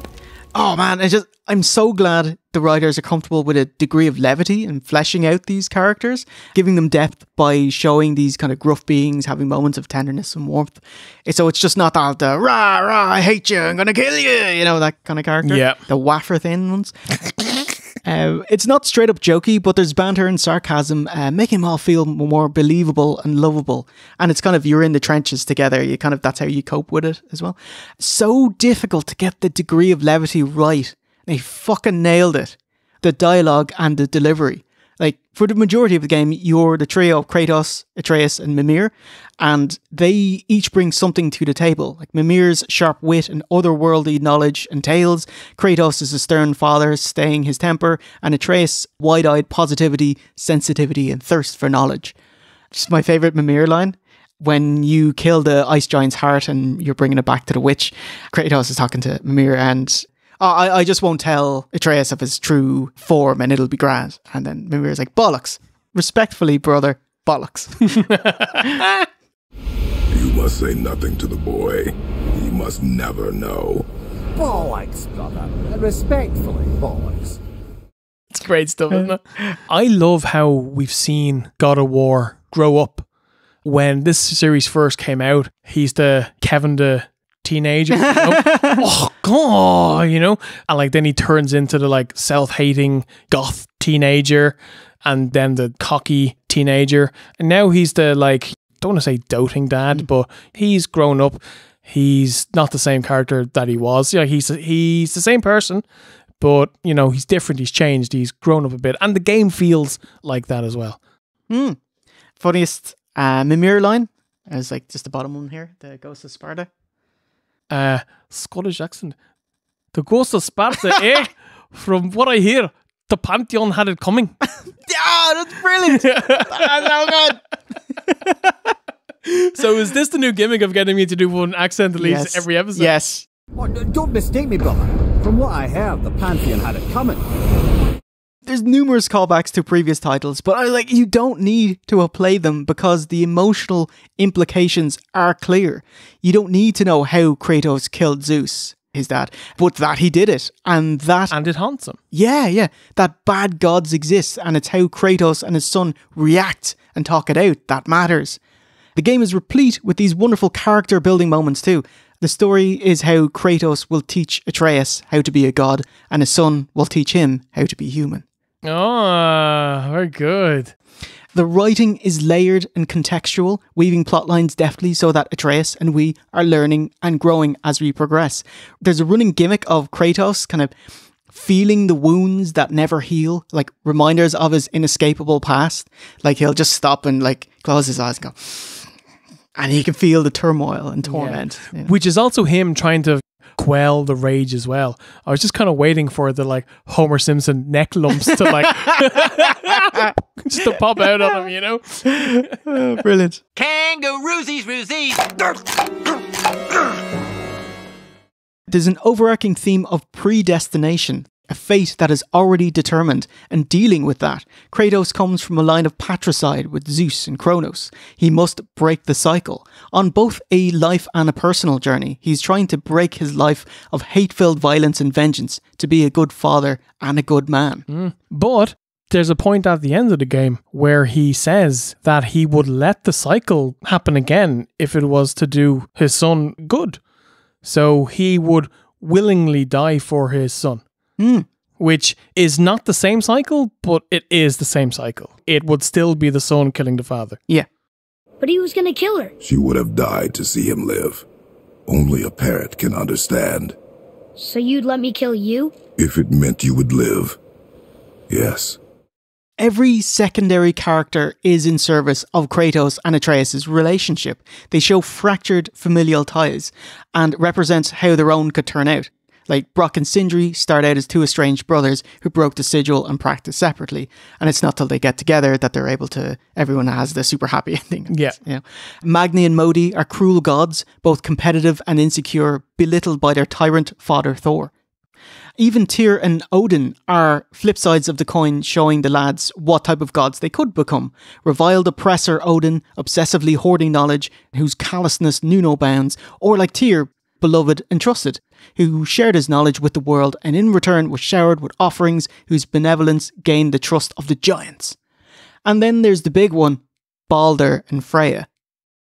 So just like special attention to Baldur, because like he's the top heel of the game. Thor and Odin aren't around. We talk them up a lot. You know, they're not around. Which is weird because Baldur in the Norse mythos was beloved. He was so beautiful that people fell in love with him, and he was charming and nice. And bottom flowers. Yeah, yeah. So what they've turned him into is really cool to see as well. So he's the primary antagonist in the game, billed as an indestructible god with no weaknesses. Helheim, the realm of the damned, has an incredible gimmick of tormenting souls that were there, showing them their most ashamed and damaging moments to break their spirits. Well, even more so. We see it as Atreus witnesses a spectre of Kratos killing his father Zeus. He took it remarkably well. And in a phenomenal, unexpected bonus, when your second proper fight with Baldur ends up in Helheim, he must relive his too. I can't taste, I can't smell, I can't even feel the temperature of this room. His mother Freya didn't want him to come to harm, so placed an invincibility spell on him. However, this also meant that he cannot feel, taste, or enjoy women. He cannot enjoy anything. So, despite being practically immortal, he is robbed of living. He loathes his mother, strangles her, but releases her and leaves. Crumpling down, filled with self-loathing, Baldur sobs to himself, "I'm a coward. I'm a worthless coward." Baldur's greatest regret was his final act of love, sparing his mother. It's beautifully tragic, but has twisted it into unquenchable hate and vengeance. Freya's created this monster. She's the bad person here. This invincibility spell isn't about protecting Baldur, it's about protecting herself. She heard of a prophecy that he would die, so she couldn't take the pain of losing him, so took away his choice, his ability to feel. This was the selfish choice. Damning her, she could have released Baldur from the curse that she placed on him. She knew what those mistletoe arrows could do and didn't hesitate to destroy them and covered it up. It was his fight and his death by Kratos that set him free. He was so happy he was able to feel, and his last word was a comforting snow. What you did to me. I think the snow was also a reference to Ragnarok, because don't they say that the world is going to be covered in frost and snow? Yeah, well done. Yeah. That's one of the signs the world's gone to shit. The world has gone to shit. Yeah, the parallels between Kratos and his son versus Freya and hers, like keeping secrets and lies created an irreparable rift and created a monster, a vengeful god in Baldur. But by trusting and teaching Atreus, telling him the truth and allowing him to come to his own conclusions, he did to become better than the gods. A wonderful teaching moment there. It all feeds into it. It really does. It's all like mirror images, different parts of their relationship shown through other people's relationships. Incredible. Like, the writers do not get the credit they deserve. They absolutely smashed it. Like, if it wasn't up to snuff, the whole game would collapse and be slagged off. Like, just congratulations to God of War writers Matt Sophos, Richard Zangrad Gobert, and Cory Barlog. This weapon, any weapon, comes from here. But only when tempered by this. By the discipline, the self-control of the one who wields it. That is where the true strength of a warrior lies. You must never forget that.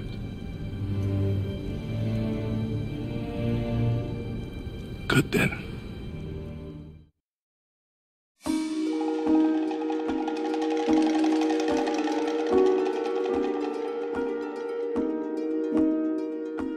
Voice acting.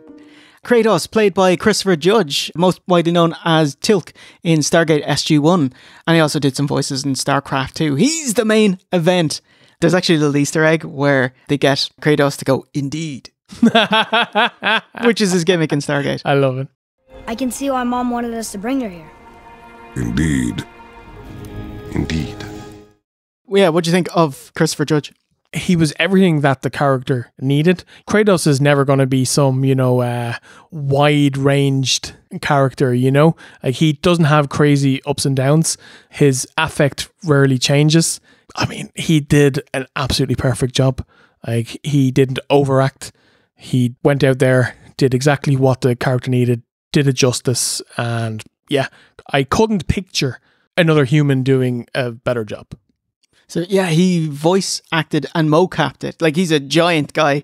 See his jaw, holy shit, It's a weird one because he's not going to get the praise that some other characters would get because they can be quite difficult.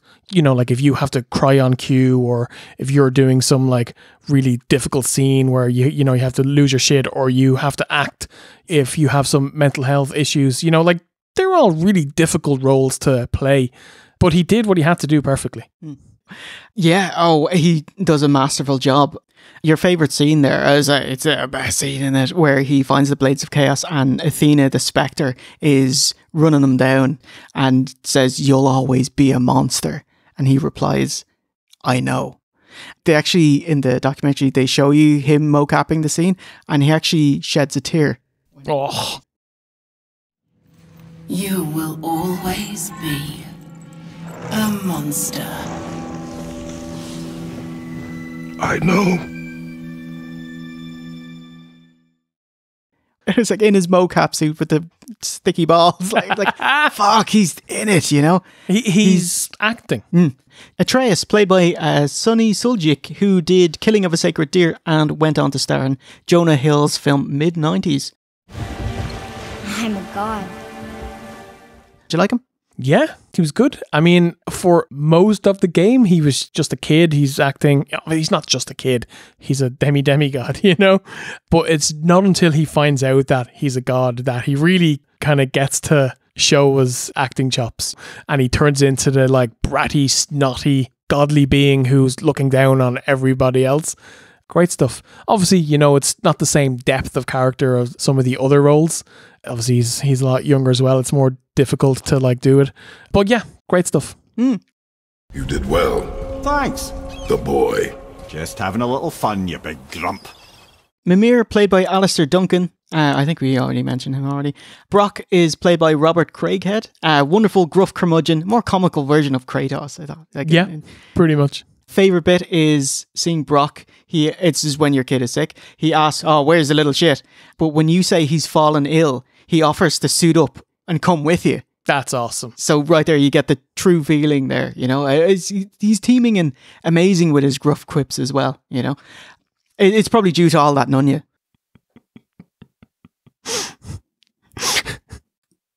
No. Fuck. I gotta splice it anyway. How do you build a piece of armor out of something so... None ya. Nanya? None ya fucking business. Sindri, played by Adam Harrington, a light-footed fancy boy. My favourite bit is him explaining he can pass by undetected using an apple as a prop, and he kind of works around you as well. It's wonderful. It's cool. Yeah. I loved Sindri. He's one of my favourite characters in the game. I just thought he lightens every scene that he's in.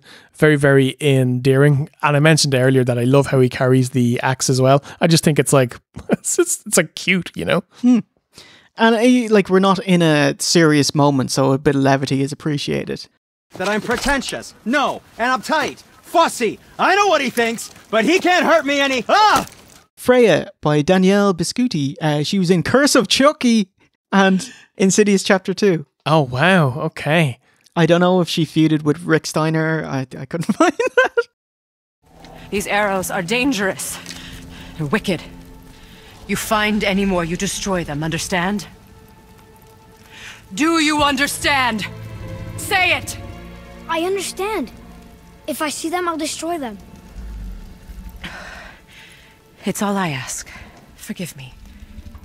The Stranger, Jeremy Davies, Baldur. He was Malcolm in Sleepy Hollow. And here I thought my family was fucked up. I think Baldur was great. I think Freya smashed it. I think she did a fucking phenomenal job. I think in terms of acting chops, she did the best of all the people that were in. She got the show range, and I felt her panic of losing her child. Yeah, she did a fucking phenomenal job. Oh man, the actress there, Danielle, she was just saying, when I was acting in this role, I had just recently got divorced, and so I was able to pull from these emotions and inject them into the character. You carry a lot of baggage, your weight of emotions around with you, and you can kind of pick them up and use that in the role. Like, she 100% did it. Like, it totally worked. Passing on your cruelty and rage, you will never change.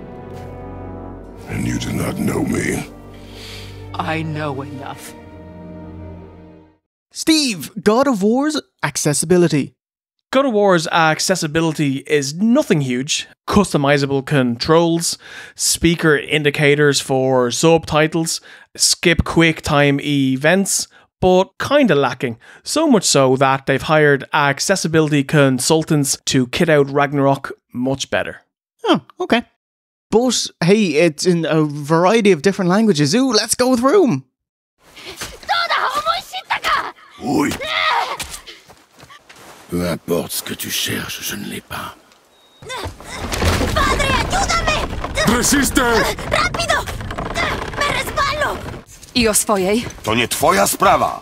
Bogowie tych światów nie przepadają za obcymi, zaufaj mi. Wiem.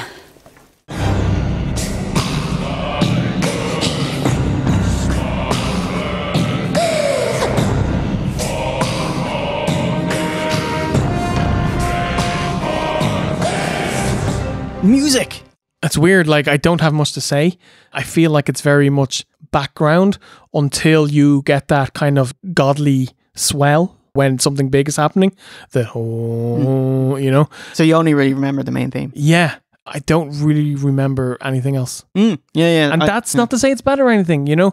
But maybe it fit the mood as opposed to got in my brain. God of War needed people that can read Nordic runes and sing and pronounce it correctly, so they get an Icelandic choir. The soundtrack is by Bear McCreary, who worked on the famous Angry Video Game Nerd movie. It's mostly just dramatic scoring to go along with what the lads are saying, but it's all in service of them. It's only a few bits where it pokes its head out, but here's a few of my favourites.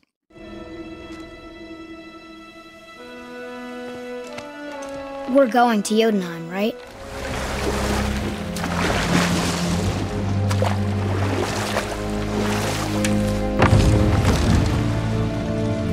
Look, they have sand bowls in Alfheim too.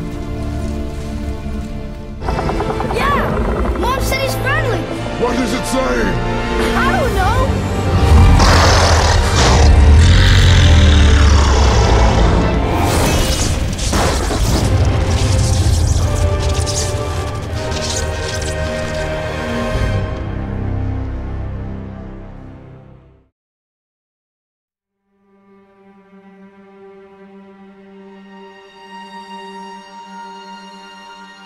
PC port / playing kind of second time around multiple playthroughs.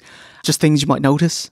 Foreshadowing Atreus' real name, Loki, right from the get-go. If you look inside your gaff, you take a camera, you can find runes that spell out L-O-K-I. Oh, wow. Okay. Oh, yeah. Of course, Atreus' sash, part of it was from Kratos' old gear that he was wearing, because it has the same design. Nice. That's pretty cool. Probably know that anyway. Atreus, being told he's a god, he takes it quite well, you know? The first thing he says is, "Can I turn into an animal?" And Loki transmorphs into animals. Yeah. And his runic attacks are animals too. Yeah. It's like, oh, it's great. McGregor came knocking on your door and says, "I thought you'd be taller." He's expecting a giant because he was looking for your wife, Faye, who is a giant. But he'd only have heard about her. He wouldn't have met her, you know? Yeah. Also, when you fight him, there's a tapestry depicting your journey right in front of you. It's just a bit of it scuffed. But it's right there.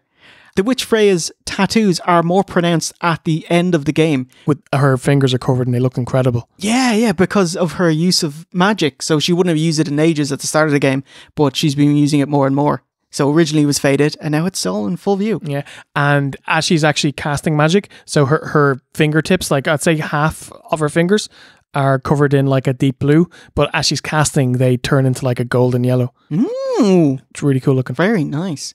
Okay, do you know when you're leaving Tyr's secret room with their quest nearly completed, they share a drink? Atreus is like, "Oh, it smells like rotten eggs." If you look at that scene, but remove Kratos' beard after they drink, he cracks a smile. Yeah, it's like the only time in the game.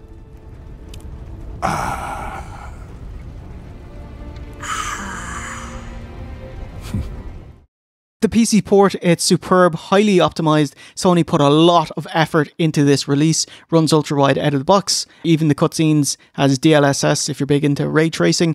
Digital Foundry have a half-hour breakdown vid on it if it interests you. And it's a 70 gig download, which is pretty good, actually. Not bad. Like the PS5 version is like 60 gigs or something, so it's about right. Did a great job with it. Oh, do you have any kind of improvements that you'd have on the game? I mean, nothing in terms of a mechanical improvement that I'd check. Most of the things would be things going forward that I'd like them to write. I'd say my biggest issue with the game overall would be the boss fights. God of War is like one of its key factors is its awesome, incredible boss fights. And this game has a few, but it has too few. And I feel like they padded it out with, hey, you're going to fight the fire troll, and you're going to fight the ice troll, and then you're going to fight the fire and the ice troll. The only troll fight that I really enjoyed was the one in hell, because he felt like a fleshed out boss with a different moveset. He didn't feel like a palette swap. So more boss types, more boss fights, and less palette swaps. Okay. Yeah, like for me, yeah, slim pickings, you know. I'd like a button to jump down. Yes. Do you mean when you kick the chain? Yeah, and you have to go row one by one. Yeah. But not only that, every time you kick a chain, he will climb down. Yeah, automatically. Even if you don't want to go down. If you just want to kick the fucking chain down for later, then you have to climb back up. Like, I've seen him survive big drops. He can jump down, you know. There is a cool bit where he's surfing on a shield. It did like that. How very Legolas of you, mate. Obviously, play as Atreus.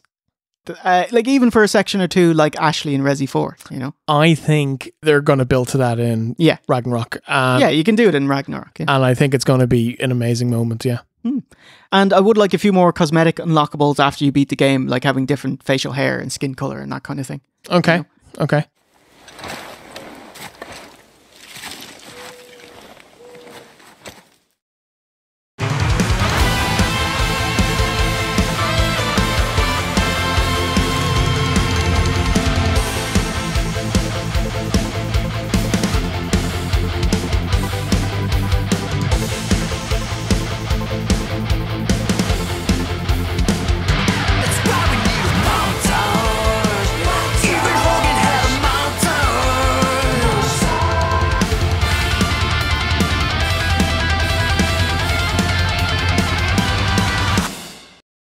Ooh, Steve! My favourite part of it. Kayfabe thoughts and musings going through the game. Go on. I wonder if enemies know how important they are. Like, do you think when they're dead, they're like, oh, he didn't even use his runic attack on me? Kind of scary sometimes. Okay, so you're in a boat. You pass through Thor's statue's legs. Does that mean you guys have done it? A little bit? Yeah. God of War's language, like, it's a codex, not a language. Codex is one symbol, is one letter. Like, language is different words and syntax together. But they're Nordic runes, like Elder Futark. Anyway, it's just something when they released a demo before the game was out, it was a bit in the witch's gaff where they're having a chat, and on her necklace, it actually spells out Baldur in runes. And so if you knew, if you knew to spot it, that's a big spoiler, But nobody saw it, and Corey Barlog was happy. Oh, just like, you're haunted by Athena in, critical moments in the game, and is, get out of my head. I was like, well, if it isn't the consequences of my actions. This is a cinematic game with no cutscenes, but they do have doors that take a while to get through, and plenty of gates so they can kind of stop rendering that part of the game. Like, they just close it off behind you.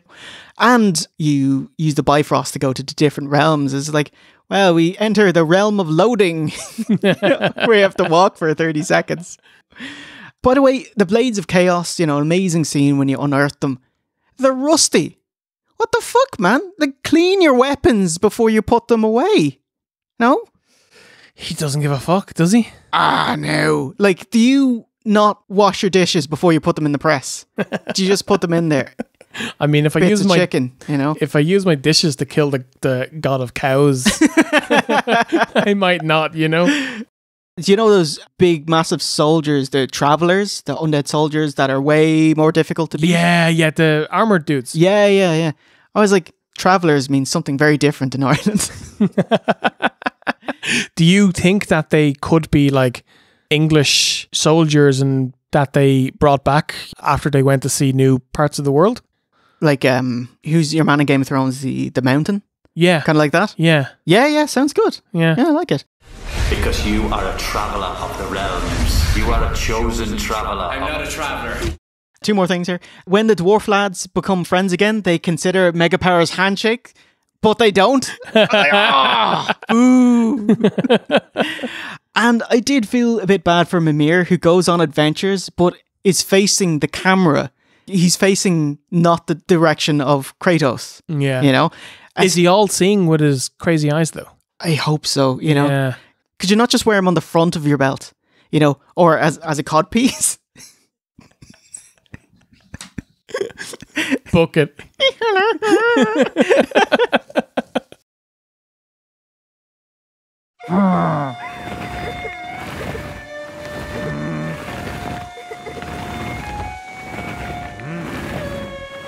Easter eggs. I've actually scattered most of my favourites through the review already. But Atreus has tattoos, but they're in Nordic runes. It says fast hand, and on his neck it's sharp mind. There's a Marvel shout out where after you beat a troll, Atreus goes, puny troll. Yes. As opposed to Incredible Hulk's puny god.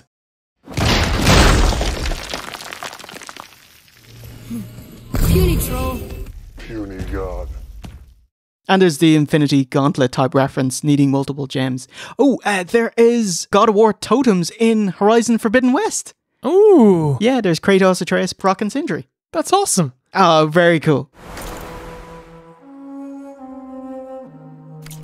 Looks like some kind of war god. Oh, Kratos' axe holster is an Omega. Yes. Yeah, look at that. Like the logo in God of War. Omega is the symbol of war in Greece. And it's also the end, I love how Kratos explains doing side quests with an in-universe explanation.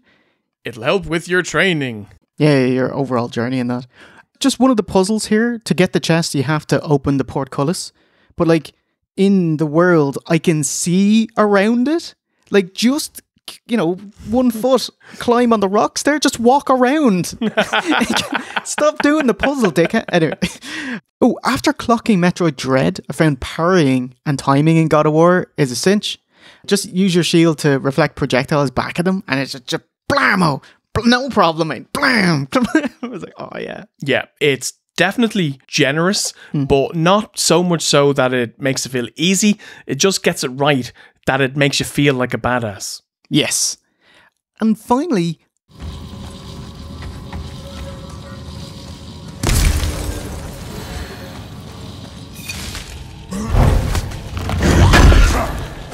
Pearl Harbor from the front. I just wanted to shout out the jump scare that totally got me when you're opening a chest and you just get Pearl Harbored from the front by a baddie. He comes out of the chest and you have a fight. Son of a bitch. It's kind of like one of my favorite bits in The Last of Us 2. It killed me that we didn't mention it during our deep dive. When you're at the workbench in, an apartment building and you're going to upgrade your stuff, it's like, relax. This is my safe space. It's nice and calm and I can kind of work on improving my stats or whatever. And then just somebody grabs you and pulls you back and you get Pearl Harbored and into a gunfight. Dickheads, yeah. And it's so well done. And the fact that it's only done once, it means that it never gets old. And so that moment you will carry with you. And it also keeps you on edge that they might do it 1 or 2 times, but they don't. So it's really clever. I was really annoyed at them because they've just taken away my relaxing moment. Yeah. Do you know what I mean? Yeah. How dare you? Jesus. Mods. Nothing huge, That's because you don't play as a female character. I mean, have you seen the Resident Evil 2 and 3 mods? Very much so. Holy fuck. Bouncy. When you click on the comments and the top comment is the people have timestamped the bits where the female characters crawl through things. So mods that you can't see, FOV change, is unneeded for me. Zooming out makes it look more like an open world game. And it's not as nice looking. You can play, God mode or invisible armor, which is cool. So you can see more of them. Okay. There is a mod to play as Atreus, which Specializer is working on. At the moment, he kind of just skates everywhere to cover the ground. It's pretty hilarious. But it's good stuff. The cosmetics aren't anything huge, like a younger Kratos with his schmig.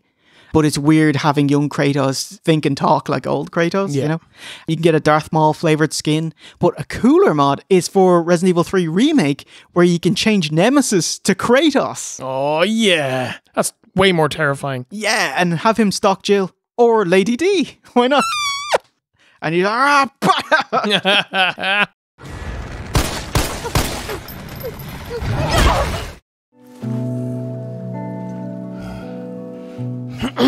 Turns out we just needed to give modders a little more time.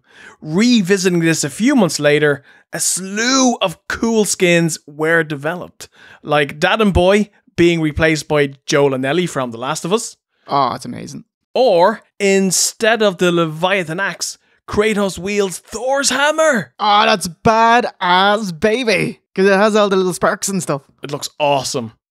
Here's Dad and Boy with Rick and Morty models. Ooh, get swifty. Master Chief versus Doom Guy. Master Chief is a few inches taller in the suit, so that's pretty accurate. That is kind of cool, actually, isn't it? But best of all, The Simpsons mod. So Homer is Kratos. Yes. And then Ned Flanders comes knocking on your door. And he even has some dialogue spliced in, and new dialogue with voice actors. That's so incredible. Oh, congrats. It was Omega Fantasy did it. Amazing. Sublime, cromulent work from Omega Fantasy with voice acting by Benjamin and June. Can a Duff beer to y'all. What do you want, stupid Flanders? Time to repent your sins. Oh, have we mentioned Kratos' body was modelled after your man who was in Crime Time, who passed away? Shad Gaspard? Yeah. No way. Yeah. He was the body model for Kratos. That's insane. Yeah. Rest in peace, so eh? Lovely. Yeah, R.I.P., mate. Shad Gaspard, he's an ex-WWE wrestler and actor. He died in May 2020. He and his son were swimming in a sea and they encountered a deadly riptide. His last words before being pulled under was shouting to the lifeguard, "Save my son, which he did. Shad died a hero and was honoured at the 2022 WWE Hall of Fame.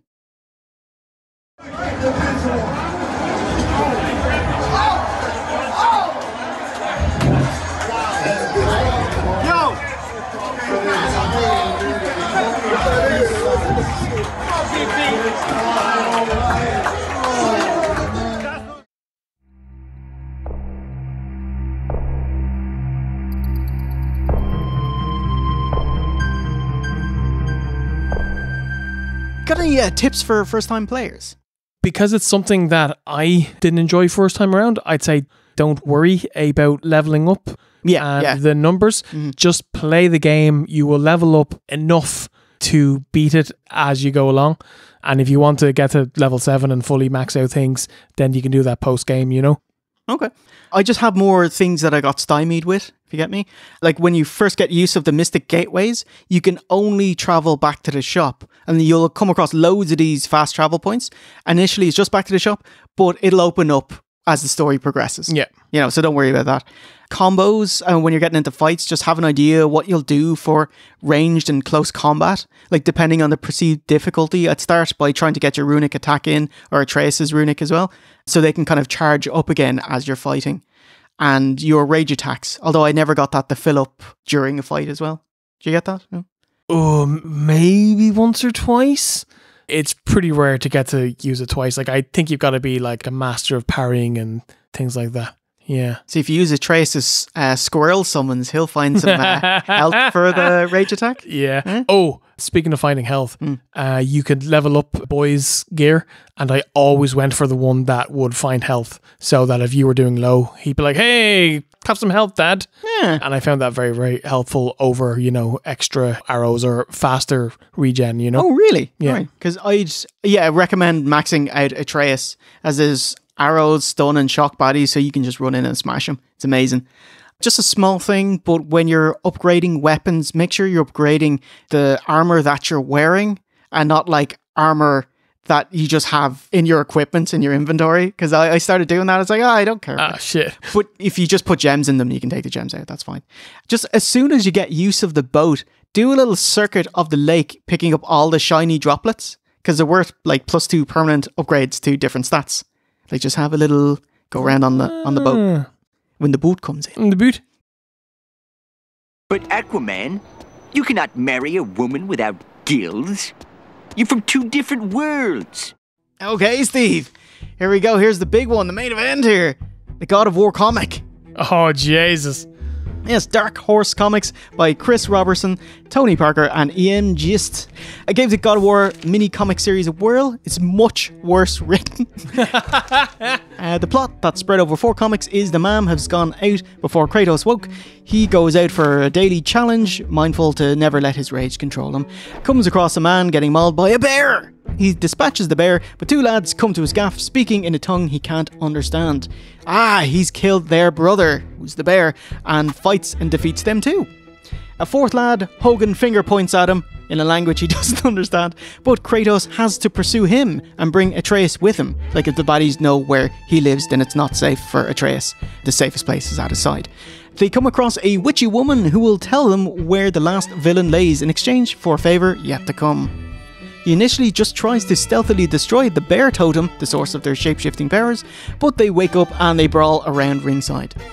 The action is way less impressive in comic book form, like after experiencing the incredible game with its cinematic set pieces, but my favourite panel is comic 4 where Kratos shouts, "Unt!" It's like, that's very close.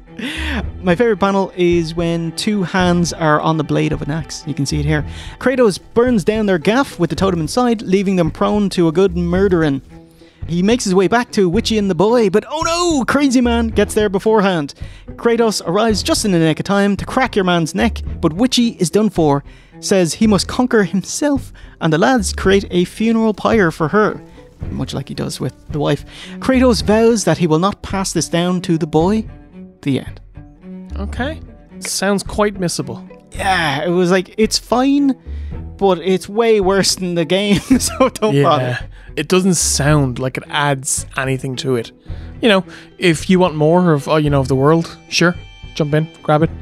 Don't, though. Don't think I'll be reading it, though. You didn't sell me on it. All right. Well, that's as good as it's going to get, because I've made that sound way better than it is. Oh, God.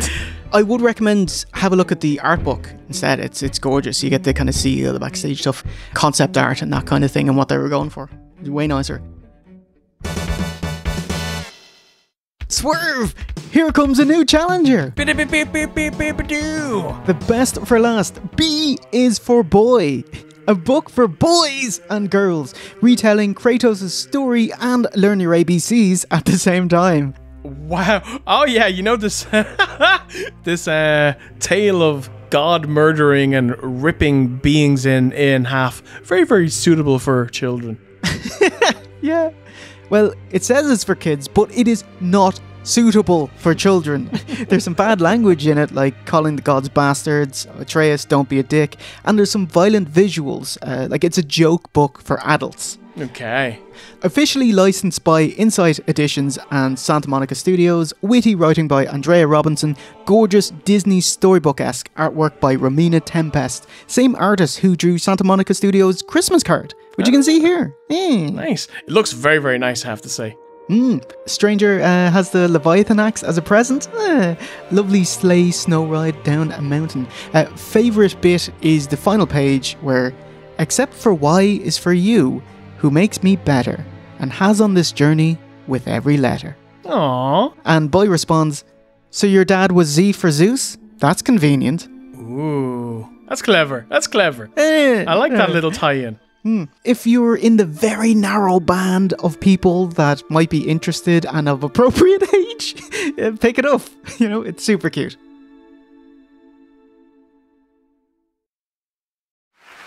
And the Game Award goes to...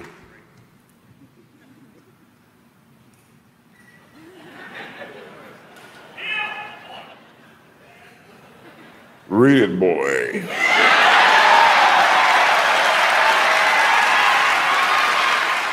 How was it received? Oh.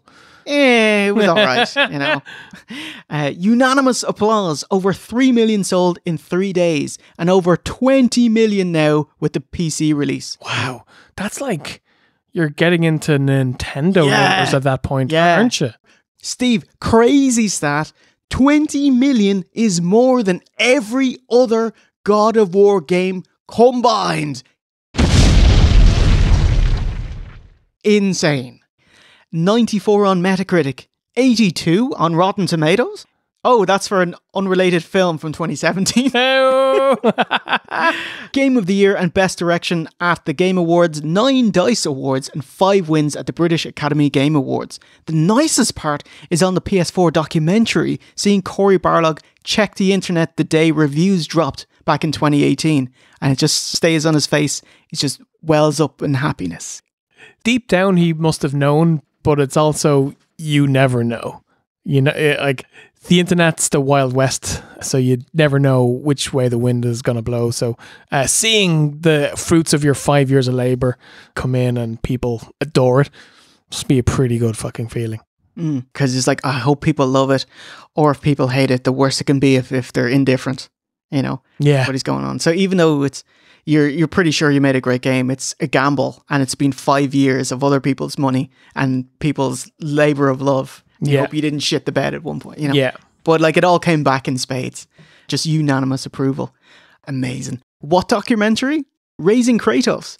A year after launch, PlayStation released an almost 2-hour documentary on the making of. Highly recommend. Shows Corey insecure and worried, extremely humble and hopeful. We don't get much of Corey putting the foot down, like when shit hits the fan and loads of bugs mounting up, that kind of thing. Like, even him stressing out, he's quite calm and aloof. He kind of just wanders about. You know, it's adorable. Side note, project managers were asked about their second family. What do you think of your work colleagues? Because you'd spend more time at work than you would with your real families. And I expected a big wank session about, you know, the kind of nasty, like, American media promoting, you know, hate your family, your real family is at work, so never leave work because they're your real family. And, you know, you get that in a couple of TV shows and that. They answer it with, you kind of look at each other and they fucking death stare each other. It's like, I don't want to answer that right now, because I can't fucking stand you, is what you're saying. You know, I'm a bit raw. Yeah, they're done and they want it to be over. You know, which I like that. Yeah. It's real. Yeah, very much appreciated that. The documentary has a section on the team sacrificing and missing their family, but ultimately they're understanding as they're creating something beautiful, something special. Best thing about it, my man Corey uses Plex.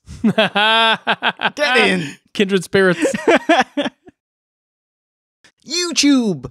God of War 2018 vids we recommend you have a watch after this one. Raising Kratos, which I talked about just in the last segment there. Untangling God of War by Good Blood. Just a fantastic video delving into comparing the legends of old and how it was retold for this game. Really high production values, so beautifully made. This legend starts in a poem called Völuspá in the Poetic Edda, is fleshed out more in Baldur's dreams, and given even more detail in the Prose Edda's The Death of Baldur. Mark Brown of Game Maker's Toolkit marks out about Kratos' new weapon in Forging God of War's Leviathan Axe, and what makes it so satisfying through being incredibly versatile. Highly recommend you check him out anyway, because he does boss keys where he goes through and breaks down all of Zelda's dungeons. Incredible. Because whether you're ramming it into an enemy's prefrontal cortex or catching it after a lightning-fast recall, the axe feels heavy, hefty, and brutally efficient. Omega Fantasy does a whopper job showcasing new mods for God of War. Like, check this out, Kratos modded into Thanos. I'm pretty sure I do. Speclizer does an amazing job with mods too, just want to shout that out, but has a great out of bounds requests series. Like when Atreus kills Modi and he's hoofed off the edge, the model just stays right there, just out of shot. Or when Atreus calls the world serpent, in for the hot tag at the end, his eyes glow. This stuff fascinates me, like how game devs coded certain cutscenes, like when you're beheading Mimir, cleaving his bones from his body, there's 2 heads on screen for a wee bit.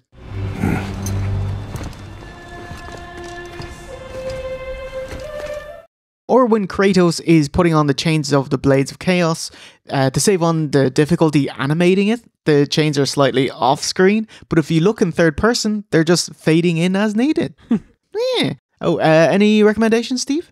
Earlier on today, I actually watched this guy on YouTube. I think his name is like Dante Ravioli or something.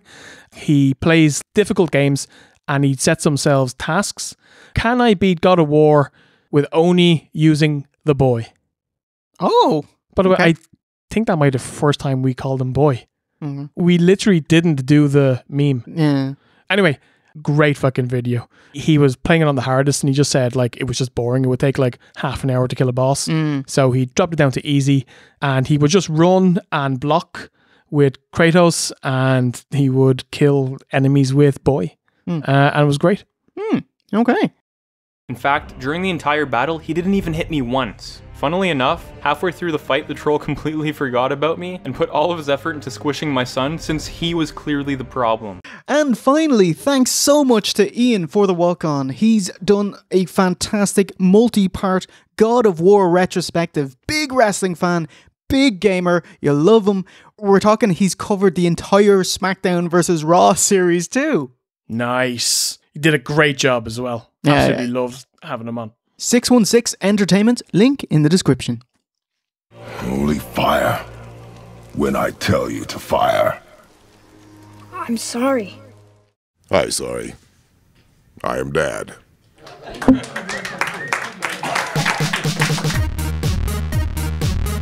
And that does it for this monster, girthy, weighty deep dive on God of War 2018. How do you think that one went, sir? I absolutely enjoyed it. I love talking about this game. I love the God of War series. I love this game the most out of the God of War series. Even more than Ascension? A little bit. Oh, it's close. Yeah? It's close. Okay. If there's anyone who hasn't played it, I can't stress it enough.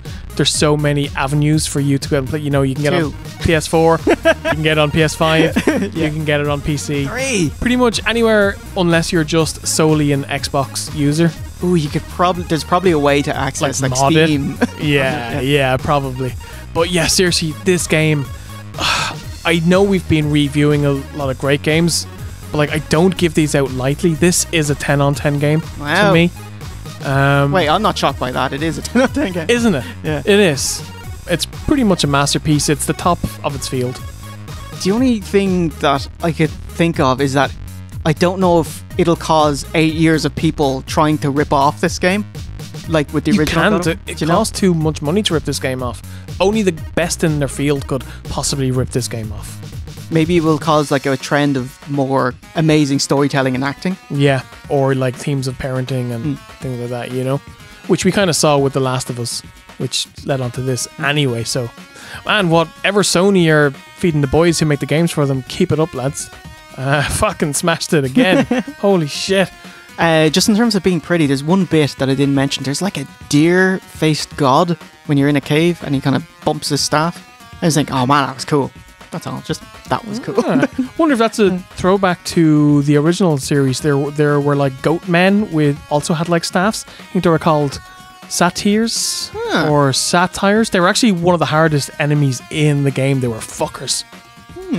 Yeah, I completely agree. What a fucking phenomenal game. Amazing. I like put it off playing it for a while because for years because I knew when we play it, I want to review it and do a big dirty deep dive on it. But it felt like this is the right time to do it. And yeah, Ragnarok. So hopefully it lives up to expectations and maybe you'll do a deep dive for that too. Yes. Maybe? Yes. No? Yes. Sorry guys, I tried. So if you want to check out our other deep dives on the channel, including The Last of Us Part 2, our Lady Double D's deep dive of Resident Evil Village, jettison off to ZDR with Metroid Dread, or just watch this one again, God of War 4, God of War 2018, and leave a comment below of what you'd like us to cover in the future. A lot of people really like Metal Gear Solid. Oh, fuck yeah. I think it's because you covered the first 3 Metal Gear Solids on the channel ages ago. But Steve, where can people find our video game deep dives? OSWreview.com. Oh yeah, and you're feeling spicy, jaunty, chippery. Yeah, rage metery. Teenage angsty. Mistletoe-y. Yeah, ooh. You can slip us a couple of bucks, watch some exclusive reviews at nuggeru.oswreview.com. And thank you so much to our patrons that keep us alive and doing the things that we do, like this bollocks going out and doing it, is they talk about stuff we love, you know, and hopefully you guys enjoy it. Thank you so much, guys. Really appreciate it. So it's a goodbye from V1. Take a boo. And myself, the 2.5-time Golden Nugget Award winner. I'll never stop talking. Your boy Jay Hunter. And remember, a winner is you.